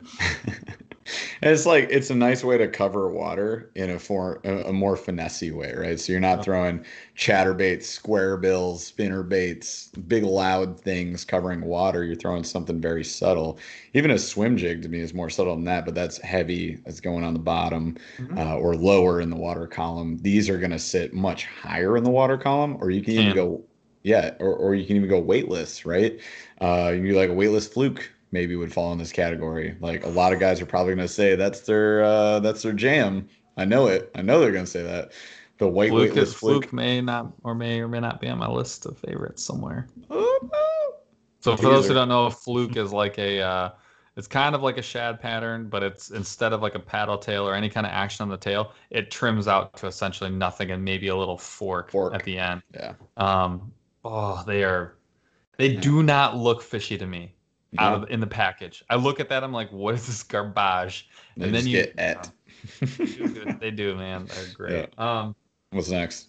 Do you want to do tubes? Or do you want me to do tubes? I can do tubes. So tubes. It's a jellyfish. Okay, we're done. The end. It's a type of creature bait, right? So it's got like this long bulbous body that come in many different lengths and widths. I think most commonly that I fish is like what, a 3.5 inch. And it's got spindly little legs at the bottom, like dangly, what would you call them? I don't even know. Skirt. It's essentially a Skirts. skirt at the Okay. end. So just yeah, It's imagine hollow. imagine a finger that just got is like a finger for 2/3 of the body, and the last third it's got to actually run through a shredder. And there's just like there's Gruesome. just yeah, That's gruesome. This is your ruthless. example. This is Yeah, when but you're talking to a 4-year-old girl but down the it's street. accurate. She's like, hey, Paul, tell What's me a about tube fishing. bait? You're like, Okay, what's a give me tube your bait? finger. You're like, check this out, dude. Just meat spaghetti. Like, Actually, there you go. okay, nobody goes to Paul's house anymore. But at any rate, so that's a tube, guys. The end. Oh yeah. But anyway, so it's hollow in the middle. Mm. Back to reality here. And you can rig it, you can Texas rig it, which is like my favorite way to do it, which you can weightless, you can throw obviously a weight on top of that. That's absolute murder in rivers when you throw a little weight on it. Or you can throw it on a tube jig, which is fantastic. Tube jigs are amazing. It's like all the weight is there, all the weight goes inside of it. So if you're watching on YouTube, it's like here's a tube jig. You just slide it on top. That's it. And at the top, you got your line tie. So you just kind of like push the line tie through the plastic and tie onto that. It's an exposed hook. You might get caught on something. Just fish it finesse and you'll be less likely to catch on stuff. Or you could Texas rig it with a peg like I have done, and then you're essentially running a weedless tube. So like a bigger tube over a tube jig, like a tube, Imagine made for the tube jig. an EWG, Okay. like a light hook, a light wire, rig it with the like you would rig any other plastic, and then you take a weight and you have your bullet weight in the front, 1/8 or less, and then you actually peg it. Yeah. So yeah, 100% great option. One of my favorite ways to rig it. The tube jig's a great way to rig it. I would use the tube jig personally for me, like more on lakes than on rivers. Like the Texas, I use in rivers all the time. And then weightless on lakes is fantastic too, because we've already talked about why weightless is great. You just want to fall in front of their face for 10 to 12 years. And if you're in a lake, one thing I will say, I tend to fish tubes like I would fish like a Texas rigworm, where I'm pulling it up towards almost the top of the water column and letting it fall, reeling, pulling it, let it fall, reel, pull it, let it fall. The other thing that I think that a lot of people forget to do is I sky bomb. I cast that thing as high as I possibly can, let it catch as much force as possible. And when that thing plops, that hollow plastic, when it hits the water, the plop is unreal. Sploosh. And so you get really good at just like dropping bombs on like a small area, and you let the thing scissor down, it'll get absolutely blasted. So you take advantage of the hollow body. That's my tip for a tube. Smallmouth candy, guys. Smallmouth Absolutely. candy. If you want to just hammer smallies, like a tube next to a Ned rig for me, a tube or a craw, like the Z-Man craws, or just smaller body craw baits, like fantastic. Oh yeah, and then I think the other thing with tube is, color can be. I think color. I don't know why, but it's one of the few times where I think like color is incredibly important. Yeah. I don't know why. Because mostly to me, color I don't think matters as much. I think it's more action and like the way it's being worked and where it's being used. But for whatever reason, for me, I'm like hyper superstitious or superstitious. To me, I have my favorite colors, and like you can't talk me out of it. What are your favorite colors, or is that coming up in your? Well, it'll be coming up in mine. Oh! All right. Do you want to do Carolina, or do you want me to? You do Carolina, man. I hate that thing. I'm just kidding. All right. Carolina rigs are legit. If you Carolina rigs are super legit. If you know how to use them. This is an oldie but a goodie. This is definitely one that if you know how to use it, it's one of yours. There's a lot of different. I'm gonna say there's a lot. There's some standard tenets of a Carolina rig. There are some variations. I'm not an expert. I'm not gonna go through all the different ones. I'll go through a couple that I know of, that I know people that use. I'm not a huge Carolina guy. The dudes at Rabid are trying to convince me, and it's working. Working. What you have is you have a line, and then you have a barrel weight, and then a bead, and then you have a barrel swivel with, and then to the end of your barrel swivel you have whatever your leader is going to be, and then you have your hook choice. A lot of people I feel like are using straight shank worm hooks because you rig it weedless. Yeah. And then you're typically, again, this is not the only way to do it. Typically going to see some sort of worm, like what we were talking about, like a ribbon worm, lizard, or you're going to see a lizard, some kind of creature bait. Those are going to be probably your two more common options. Unlimited, you can put anything on the end of it. You can put a brick on the end of it. It's probably going to work. It's just, well, actually, a brick's a terrible example. I doubt that a brick will work. Yeah, a brick would actually not work. That's a brick made out of Elastec. A weightless brick. Elastec brick. A square-shaped piece of plastic might work.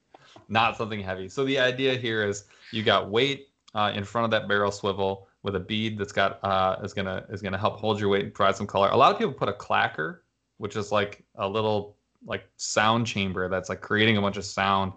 But you're getting these like little puffs and these little like as you're dragging that through. And again, a bullet weight is what most people use. There are different kinds. They have like cylindrical weights, and there's all different kinds of Carolina weights, but a lot of people are using a bullet weight, so I'm just going to stick with that. Relatively weedless, but you've got this, you've got the ability to like have a lot of contact with the bottom, know what you're fishing, and then like anywhere from like 10 inches to like 18 inches behind, you've got this like weightless plastic that's kind of like floating behind it. It can look like something chasing whatever your weight is, a little puff. It can look like it can just look like it's on its own, and it's just sort of floating and drifting on its own with like unlimited action behind it. This thing can be absolutely deadly. I feel like a lot of dudes that this is like either your thing or it's kind of not. I don't know a lot of people who are like semi-committed to a Carolina rig. That may not be the case, but that's just how I feel based on my experience. If you're into it, you can just slay with this. And there are a couple pros who have essentially made a career off of finding a shelf or finding, doing this in the river and just stringing them up. Yeah. That's your Carolina. Sick. Texas. You want Finesse Texas. Yeah. Finexus. So yeah, Texas rig. We already talked about weightless. That's kind of my go-to if we're talking finesse. Or I'll throw like an 1/8 of an ounce on there, like just a very small worm weight, something that's going to make it fall a little bit slower, able to move it. Like Texas rig, typically it's like a worm on a straight shank or EWG hook, and you've got a weight above it. You're going to peg it if you're trying to get through grass or cover a little bit more. You want to peg that weight so you're less likely to get wrapped around stuff or hung up. But you throw that on, you rig that worm weedless. The way that you do that, I'll show you on YouTube videos and stuff. Anyways, so you cast that thing out there, you let it plop, you let it fall down. If it's weightless, it falls for 10 to 12 years. We already talked about that. If it's weighted, it's going to fall in like 5-10 seconds. Gets to the bottom, you're just going to lift that rod up almost to the top, and then you're going to let that worm fall again. So you're getting the action both on the uptick and the downtick. And the worms are going to see that, and they're just like, or the worms, the bass. The worms like, the worms like, eaten. Don't do that. Don't you know that's how we get at? the other fallen stick baits from other fishermen. Like, bro, no. Like, bro, don't let me be you. Like, so anyways, the bass, I stand corrected. The fish will see this worm, and they're going to go like, what the heck is that? And they're going to go, and they're going to strike. And the Texas is another kind of like the Carolina. It's like a super old school, but like an oldie but a goodie for a reason, because it just heckin' works. So if you guys don't throw the Texas, you should throw it. I mean, especially if you're like bank fishing, fishing from the dock, fishing from the bank. It's an amazing one. And then like if you know the water you're covering and you want to fish on the bottom, it's one of the best ones. Mm-hmm. Yeah, and I will say like Carolina, Texas, the swim bait, even the shaky head to some degree, these can fall into other categories. You can upsize these. You can use different plastics.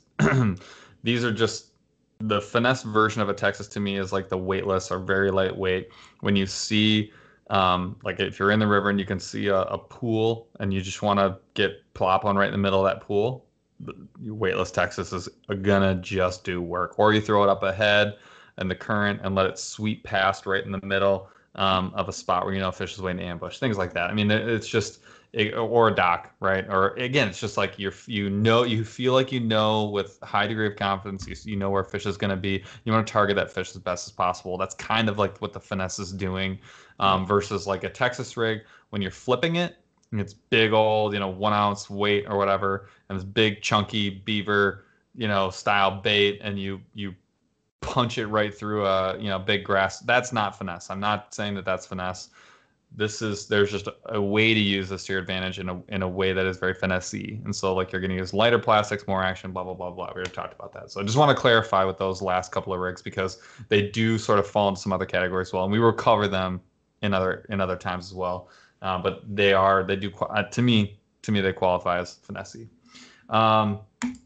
We talked a little bit about this, but like in general, when are you reaching for like a finesse bait? We already when the feel fish like beat the crap out of this one. When the fish don't bite. But that's the big thing, right? You feel like you know where they are, and you feel like everything you're doing is not working. That's a good time to go grab one. Yep. Hot summer, dude. Like ultralight wacky, that can be the ticket. I also always just get a feeling. I just get a vibe. That's every time Jeff grabs his Dobbins. Time to. This is 80% of the time. Not the Dobbins. It's the Dobbins died. Oh, that's right. Way to bring that up, you jerk. That Dobbins is somebody must have got that. Somebody's got a dope rig. Somebody picked up a Dobbins with a President XT, and good for them, man. Good for you, you jerk. But no, we don't grab that one anymore. That's the medium Ducket Silverado. that's the Ned rod. Yeah, I should try it. That thing is a monster. It's a Ducket as well. It's a good rig for that. So when it's not working, what do you typically do? When like if you've got a finesse rig on, like what's your first move when like whatever it is that you're doing finesse is not working? Switch the finesse. We talk about plastic. Yeah. All right. So I'm not gonna be if I'm Ned rig fishing and they don't bite the Ned, I'm not gonna be like, oh, it's the chartreuse or the shark deuce, right? Call it the shark deuce. Shark turd. Get it right. The shark turd. If the shark turd doesn't work, ain't no turd's gonna work. Like I'll just toss the Ned.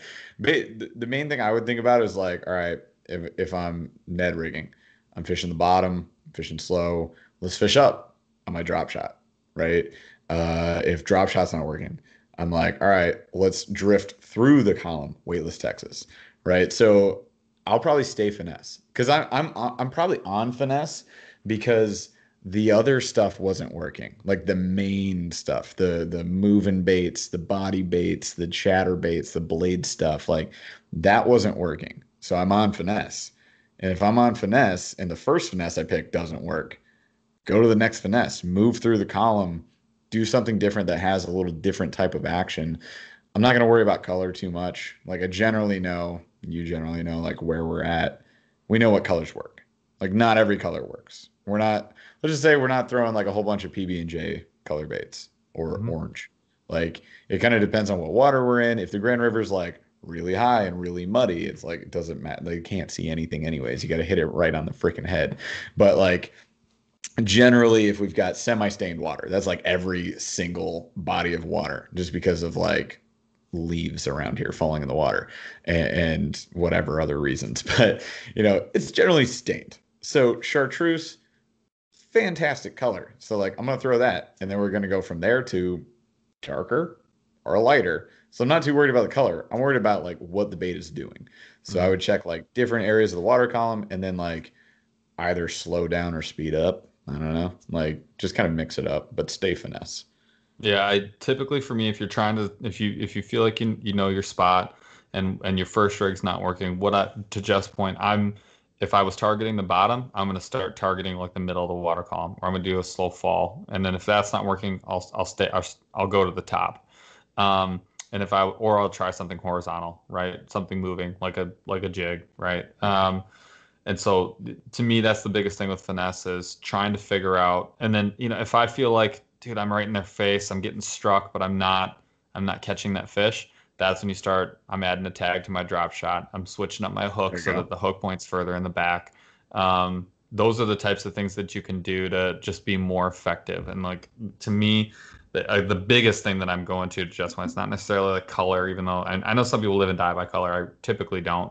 But targeting a different part of the water column, I think, is really, really important. So if you start in the middle, hit the bottom. If you start in the bottom, hit the top. If you're doing something that's horizontal, try something vertical. If you're trying something that's slow fall, try a fast fall. If you were jigging real slow, increase your speed. Whatever it happens to be, those are the types of things that I'm going to do versus just get out of the finesse game too early. Because I think that's where people lose is when you give up too early, you're not letting the bait do what it's supposed to do. You have to do the bait justice and the rig justice big time when it comes to finesse. Sometimes it just needs a little more time. That's why it's hard to a lot of people, it doesn't become the confidence bait because people just don't give it its due. And I think you do need to give it some time. It requires a little more patience, I think. It's a slow bait, so you can't expect it to work fast. Yeah, it takes just time. Saying. Rigging is critical. I think. Oh yeah. It's just very critical. Yeah.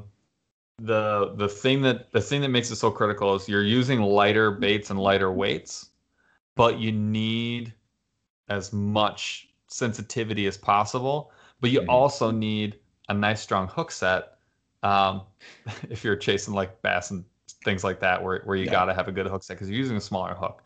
So, man, it's a rough balance, but once you get a rig that you really like, you'll be in on it forever because you can feel everything, you can catch anything, and you can cast these things. You need to be able to cast a lot of the stuff. Like some of it, you're using super light tackle, so you're not going to be able to cast it a quarter mile with every rig. So, in order to get that perfect combo, these are some general parameters, but they are very important.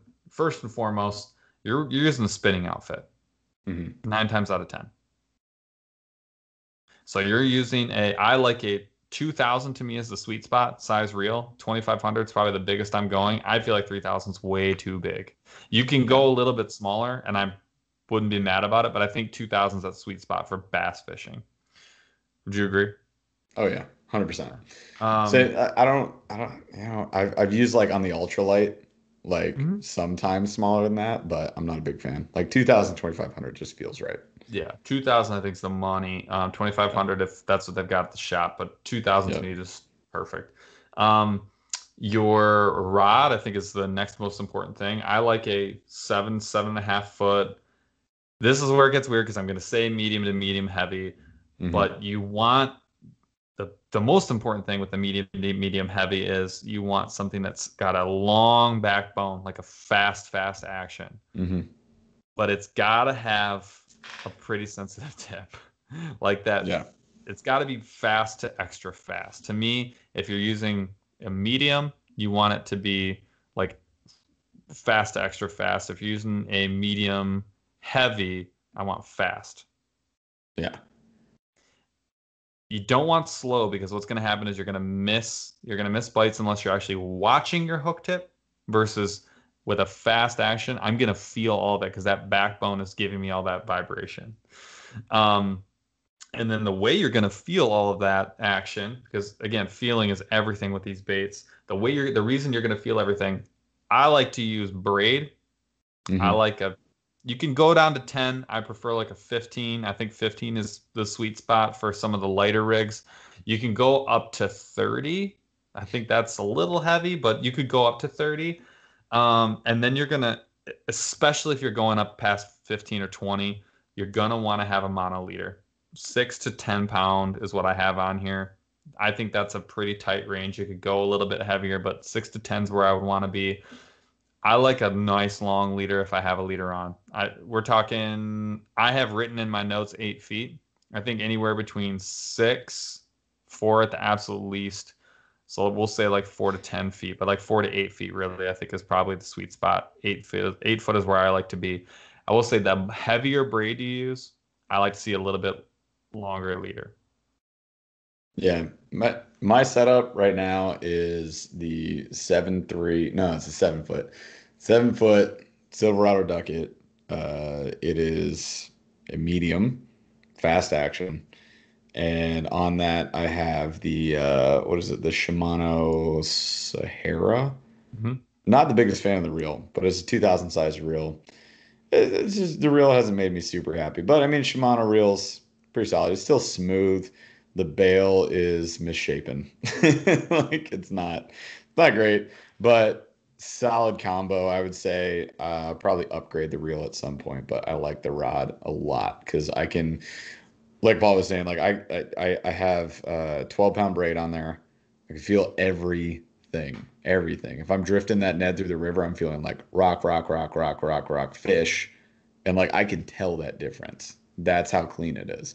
Especially then if you have this next piece, tungsten, then you really feel it. So like that's another big piece of that rigging that we're getting to here is like you got all this other stuff, great. It's gonna be fine. If you got lead weights, it's fine.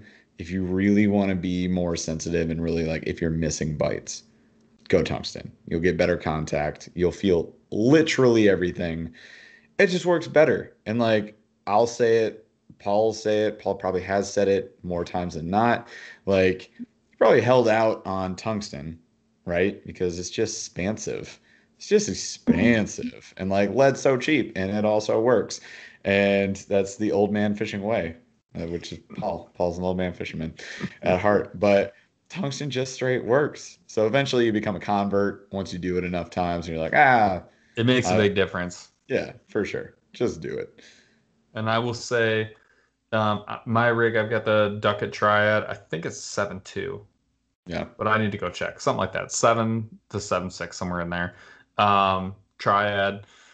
It's a thin rod, but it's got a ton of backbone. It goes all the way to the top. So it's a medium, fast. I love it. It is a game changer. And then I've got the Daiwa, the Cabela's brand Tournament ZX Daiwa, spinning reel on it, 2000. It is perfect. To me, it's perfect combo. Could not ask for more out of it. It is exactly what I wanted.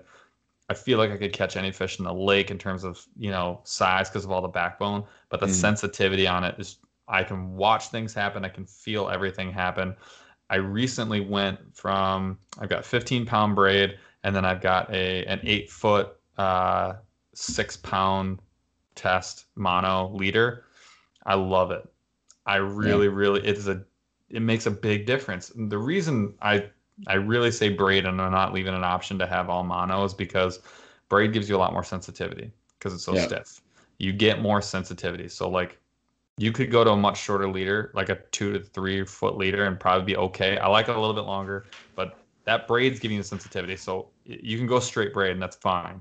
It's just with the lighter presentations, like smaller presentation, taking the braid away and giving you that clear mono connection point, that's helping you. And it's also giving you more flexibility for your bait. So like if you're Ned rigging, the difference between catching a fish and not catching a fish in clear water could absolutely be having not braid connection, like having a mono connection. So I will throw that out there. But braid is very important as your base. I think it should always be your base. It just gives you a lot stronger connection to your bait. When again, that we talked about this in the tungsten episode, fishing as a contact sport. All of this is geared towards you feeling the contact between you, like feeling the connection, the strongest connection between you and the bait. So you can feel everything that's going on. So you're not missing anything, whether it's contact with the bottom, knowing what you're fishing, or when you get a hit. All right. Without further ado, Game time. top 5 favorite finesse style baits. You guys have made it this far. Yeah, if you made it this far. What's 2024 like? We're at the end of the episode. I'm still waiting for my weightless wacky to fall. It's almost halfway there. It's almost to the bottom. All right. Me first or you? It's probably a tie, right? It's the same number 1, man. I know it is. Yeah. All right. 3, 2, 1. Ned Chartreuse. Big Chartreuse. The shark turd, if you will. Yeah. So our number 1 needs no introduction. It is the Copper Truce is the color by Z-Man. Copper Truce. If you guys want to go get your finesse turds from Z-Man, tell them BurlyFishing sent you. Tell them to start sending us royalties. We sell probably none of those. I'm just kidding. But the fantastic Elastec plastic. It catches dozens and dozens of fish before it dies. I freaking love it. I prefer to throw it on an open hook. I know you do too. And it's on the tungsten Ned heads, which are fan freaking tastic. Gamakatsu hooks. Gamakatsu hooks, like good bait keeper, which is great for the Z-Man. Like the better the gate, the bait keeper, the better the bait stays on the hook. So it's good. And like, Pro tip on that, by the way, I used to push mine on. Yeah. I used to push them on. Mm-hmm. I stopped doing that. I now pull them from the head. What a difference. You have to do it. So if you guys have like that classic bait keeper hook, so it's like the inverse of the hook. It's just on the back side of the hook, right? You with a Z-Man with the Elastec, it's too stretchy and like buoyant and pliable to push like a normal plastic would. You have to pull it towards the head of the hook or towards the weight, right? Towards the weight end. But yeah, pro tip there. That definitely helps. But anyways, yeah, tungsten, Ned heads. Also game changer. This is a river nightmare. It's so good. It's so good in the river. It's crazy. It's great on lakes. So good in the river. All right. That was the easy one. What's your number 2? So my number 2 is that 6th Sense shaky head worm on I guess I prefer like the VMC or the Woo tungsten. If I'm going tungsten, it's gonna be Woo. But the Woo makes that really nice like rocking shaky head jig, which is pretty fantastic. I was using VMCs before that, but they ain't tungsten, so your boy is switched. Bye. Bye. So yeah, that's a good one, man. That's a 7-inch trick worm. And I like to throw it in purple, or they have this like green and blue, which I forget what the color is named, but it's pretty lit. I love it. What's yours? Mine's it's a drop shot, 1/4 ounce Woo drop shot weight. I like that in the green. It's amazing. Yeah. With a Zoom brand Fluke. There it is. In what I like it in white. It's not white. I like white. It's white ice, and it has like a really small sparkle in it. Yeah. I just like that a lot more. And then, but the game changer is it's pink. You got to get the pink. Dude, the bubble. It's gum? bubble. I think it's bubblegum is their brand. Yep. I have the jumbo. There's 2 things of Zoom that I have the jumbo bag in. It's their watermelon trickworm and their bubblegum Fluke. And I just pink can just be the thing that makes a month of fish. It is game changer. But yeah, drop shot for sure. And then I use any kind of hook that I think is necessary for the day. So I do not subscribe to a specific hook for that rig. Sometimes it's the octopus. Sometimes it's the EWG. Kind of depends. Yep. My third one is a new one for me, technique that I recently picked up on my favorite lake, and I'm now bought in 100%. It's a weightless Texas. I like using Paul is so stoked because I told him about that trip that I did it.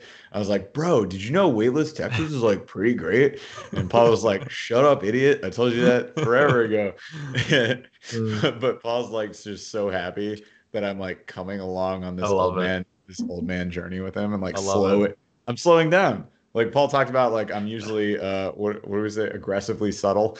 Yeah. Like, subtly aggressive. Subtly aggressive. So I'm slowing down a little bit, man. In my old age, I'm 32. I ain't young spry no more. But like the weightless Texas I prefer a stick bait or that same 6th Sense, that shaky worm, 7 inches. Oh my God, the action on that. It's so juicy. But I'll throw that, or like we had the Lunker Hunt stick worms in last month's Monster Bass box. Those were great. Like a 5-inch stick worm is fantastic. And again, like weightless Texas, what's it do? It just plops and then it does the Titanic sink. You just wait straight down. Yeah. Just wait for the fish to eat. It's great. Color wise, I would say if it's the shaky head, purple.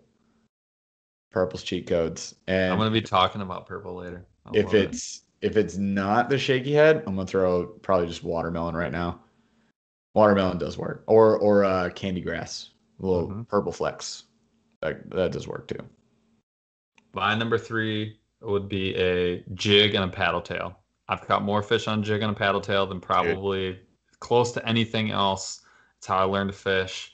I Yep. like the North Tackle 1/8 ounce eyeball jigs. They're cheap. You can get them anywhere. They work great. They have hook keepers.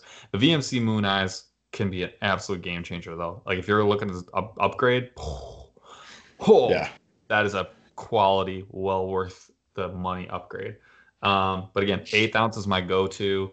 It allows you to do a ton. You can drift when the current's super high, but you can get down and then reel up if you need to, in like in most standard situations.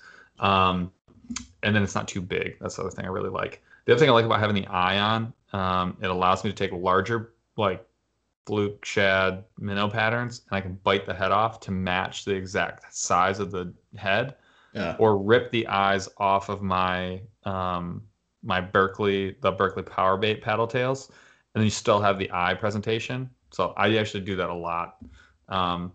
Pro tip. Pro tip. That's just something I've done for a long time, but it helps make sure that because the shad patterns, they start small and they get big and then they get small again.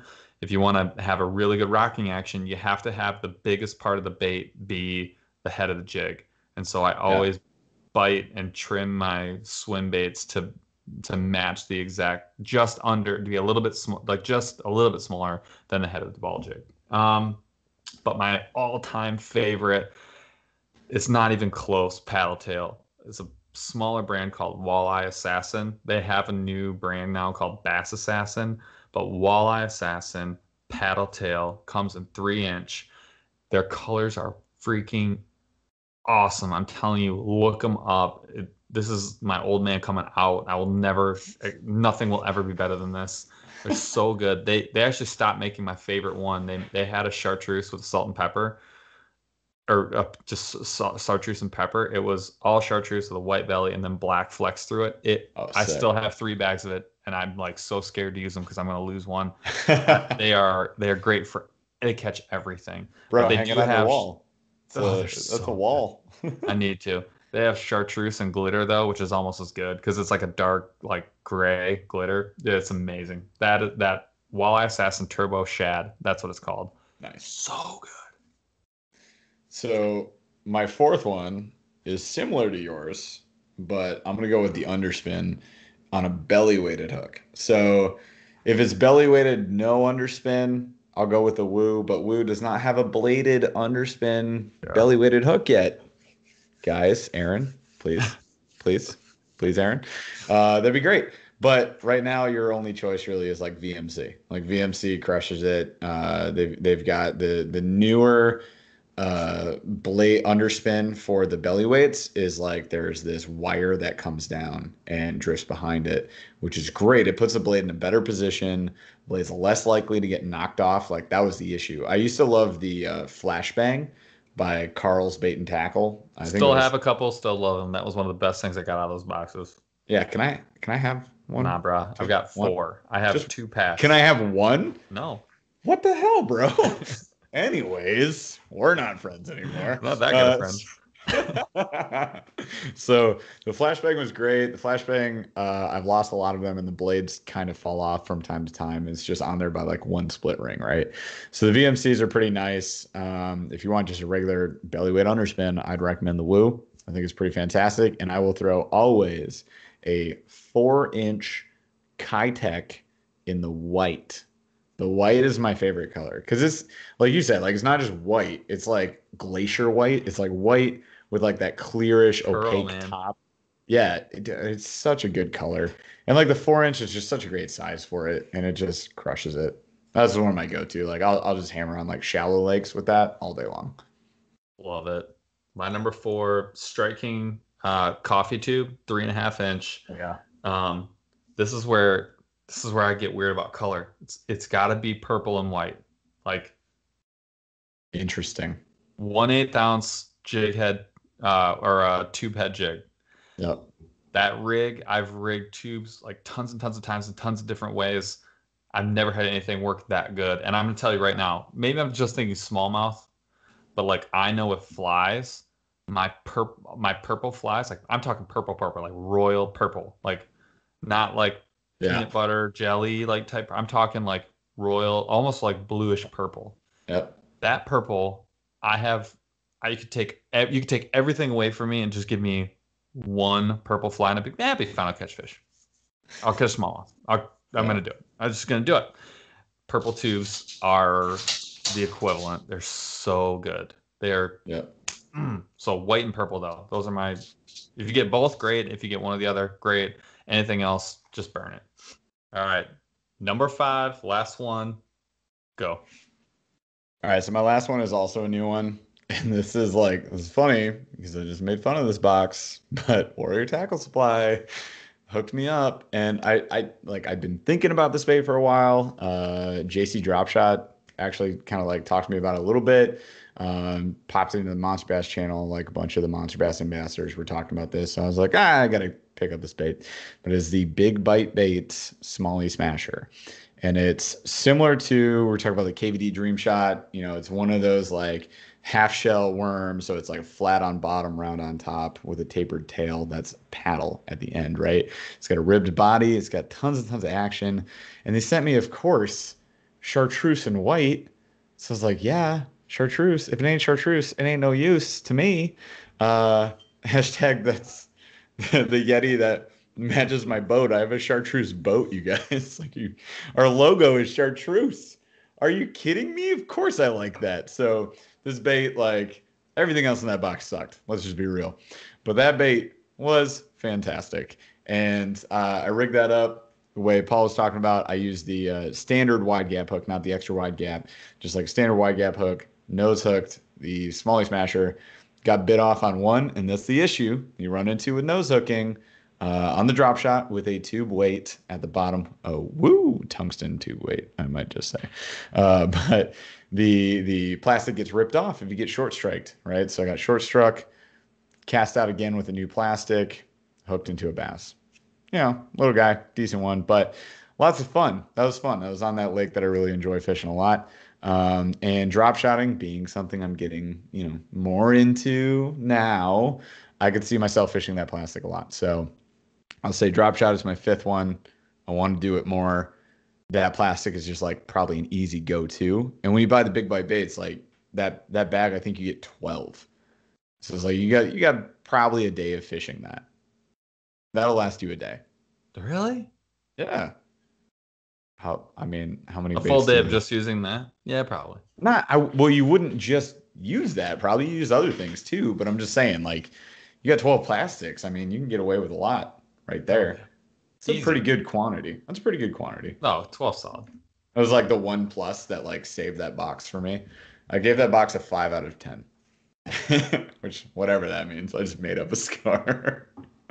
That's basically on the channel. I was like, do you guys want me to like score things now? Because like I can score things. Because I just started 5. I just did 5 out of what? I don't know. 100. Great. Yeah, right. It was like right up the middle for me. But that was a really great bait in that box. I'll give it that. My number 5 might sound familiar. Weightless Texas. Never heard of her.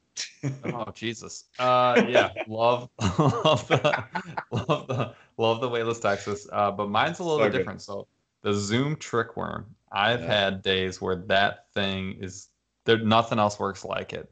In what color, Paul? What colors? Old purple watermelon chartreuse. Now the old watermelon chartreuse, it's obviously watermelon through and through, but the very end of the tail is like chartreuse, like dipped almost. And it is. That's legit. Dude, the way that moves is so what brand is that? Sick. Zoom. That's Zoom? Zoom comes up in my top 5s like way more than anybody else's probably. You guys be sleeping on Zoom over here. You are. Zoom Fluke has been slept on for a generation. Zoom makes some good freaking plastics, dude. And they're cheap. I mean, like and they're free. Talk about Z-Man. The same bag of Z-Man, yes, it might last you 6 months, but and you only need 10. I'll get 35 Zoom worms. It'll still last me a month. I've got bundles up there. I got flukes. I like their jig trailers. They got like the they call it the chunk jig trailers. It's just big flappers and like a little block of plastic. So good. Good stuff, man. They make good stuff. So good. So that's my 5. I do have some honorable mentions. The Rabid Baits Craw and Darter on a drop shot with a tech. You're gonna see this, but like this to Yeah. me it'll be in the video. To me, it just screams finesse. Now, you do need to know how to rig it. You need to know how to fish it. If you're jerking it through the water in a You wide will gap, lose big a old hook, lot. you're not gonna have a good day. No. Because you're not fishing it properly. It's just like No. anything else. Yep. But they look so good. Dude, Uh, the craw is on your honorable mention, right? oh yeah, no, Yeah. it's both the craw and the darter. I like them both. Yeah. Now Ned's Z-Man's craw is Mhm. also there Yeah. because of the elastic, they have this like really skinny attachment to like this big craw, and like it's freaking sweet. Yeah.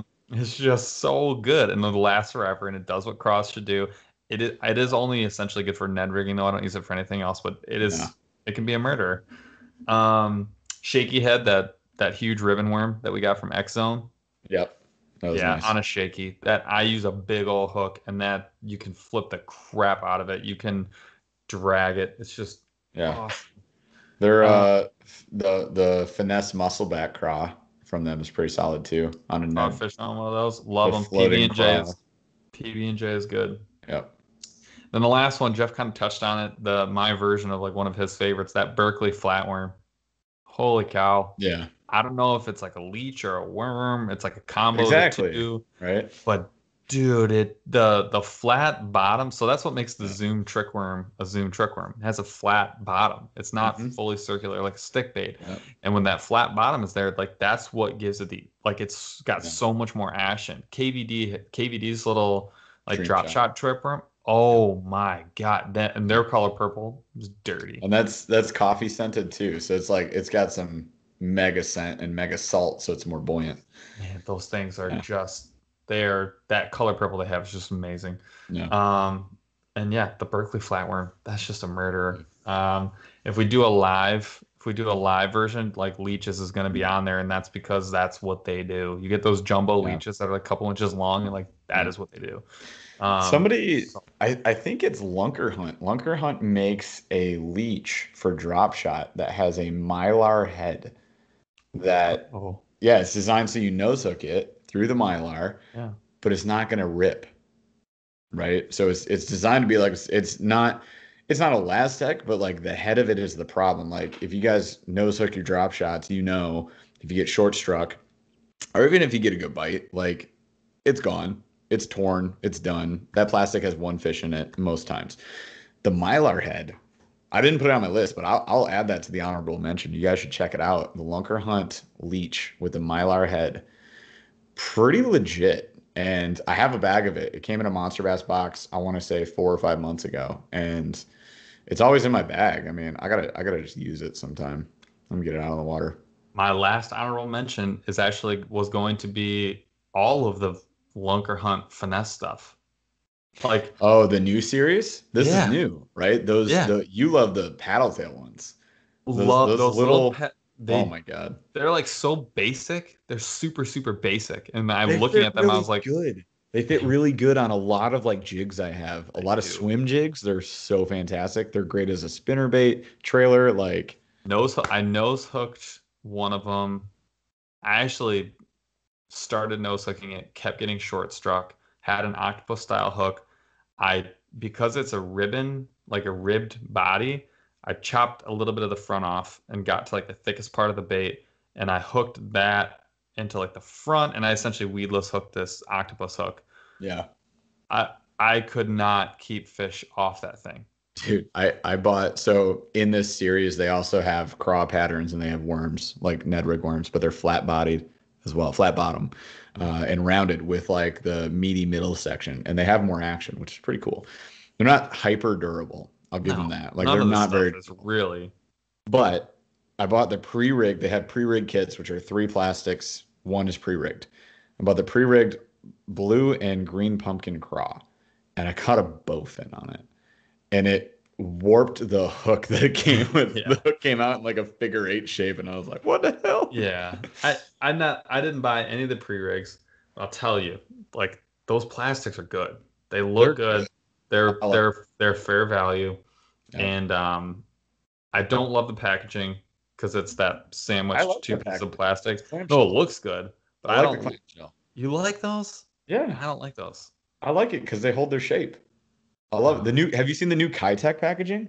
no. This is a whole new episode. We're not even going to get into this, but guys, real quick, Kitech changed their packaging. So if you're mad at Kitech packaging, like I was before, because it was just like a little tray in a plastic sleeve, and Mm. the tray gets all warped and like it just sucks. The new ones are like vacuum formed clamshell, and it holds the tails in place. Dude, Mm. so good. I like clamshell. Like who else does that good? Guggens. The Guggens do it good. That's for like Neds, and I feel like I guess it depends on the bait. Yeah, I mean it Because does. here's what I hate about the clamshell. I'll just tell you why I don't like the clamshell. Takes up a lot of When space. I hate that. I Yeah. hate that. Yep. Also, when you open it and everything moves slightly, even just a little bit, you can't You have to close it or you reposition ruin it. it. And I don't like repackaging the bait every time I grab it. So That's like fair. That's I fair. there's got to be a better way. I don't love those like I just don't love those. Yeah. It works. You're right. The like the rattle and Ned comes in that. The rabbit baits come in those. Yep. I'm sure that's a huge piece of why because they're just more fragile bait. But Yeah. my lord, like when you get like those, I think the best examples is little paddle tails, the Yeah. ribbed paddle It's tails. a package this long. Yeah. There's 9 of them. Like try redoing that. Have fun. All right. Yep. That was it. That was That's an Finesse in episode, a guys. giant big package, a monster, but some good stuff, I think. And definitely, I think we hit the two that I think we probably know the best and fish quite a bit and have a lot of depth to them. So hopefully that was useful for you. If there's baits that we missed, let us know. If there's something that should have been in at least the honorable mentions, let us know. What is your top 5? Let us know if there's anything you'd like to see in the series that we don't currently have on or may not have on for you. Let us know what you want to see in the series, and if we don't have it, we'll add it. Period. Yeah, and we know these are longer episodes, but that's because we're talking about an entire like area of baits, like finesse, top water. So if you guys don't like the long episodes, let us know. We'll break it up into 2 or 3 episodes. We could Mhm. easily do that. But yeah, I think that's the point. Give us some feedback. We appreciate it. Every 5-star review is a positive impact out in the ether that is the internet, right? So if you want to help us succeed on the interwebs, drop us a 5-star review, drop us a comment, let us know what you guys think about the show. Let us know what you want to want us to talk about next, and we'll definitely do that. But be sure to subscribe on the podcast, on the Do YouTube that. channel. Follow us on Facebook, follow us on Instagram, check out the TikTok, do all that cool stuff. We appreciate you guys. It's been a lot of fun. We hope you had a lot of fun as well. And we'll see you out on the water.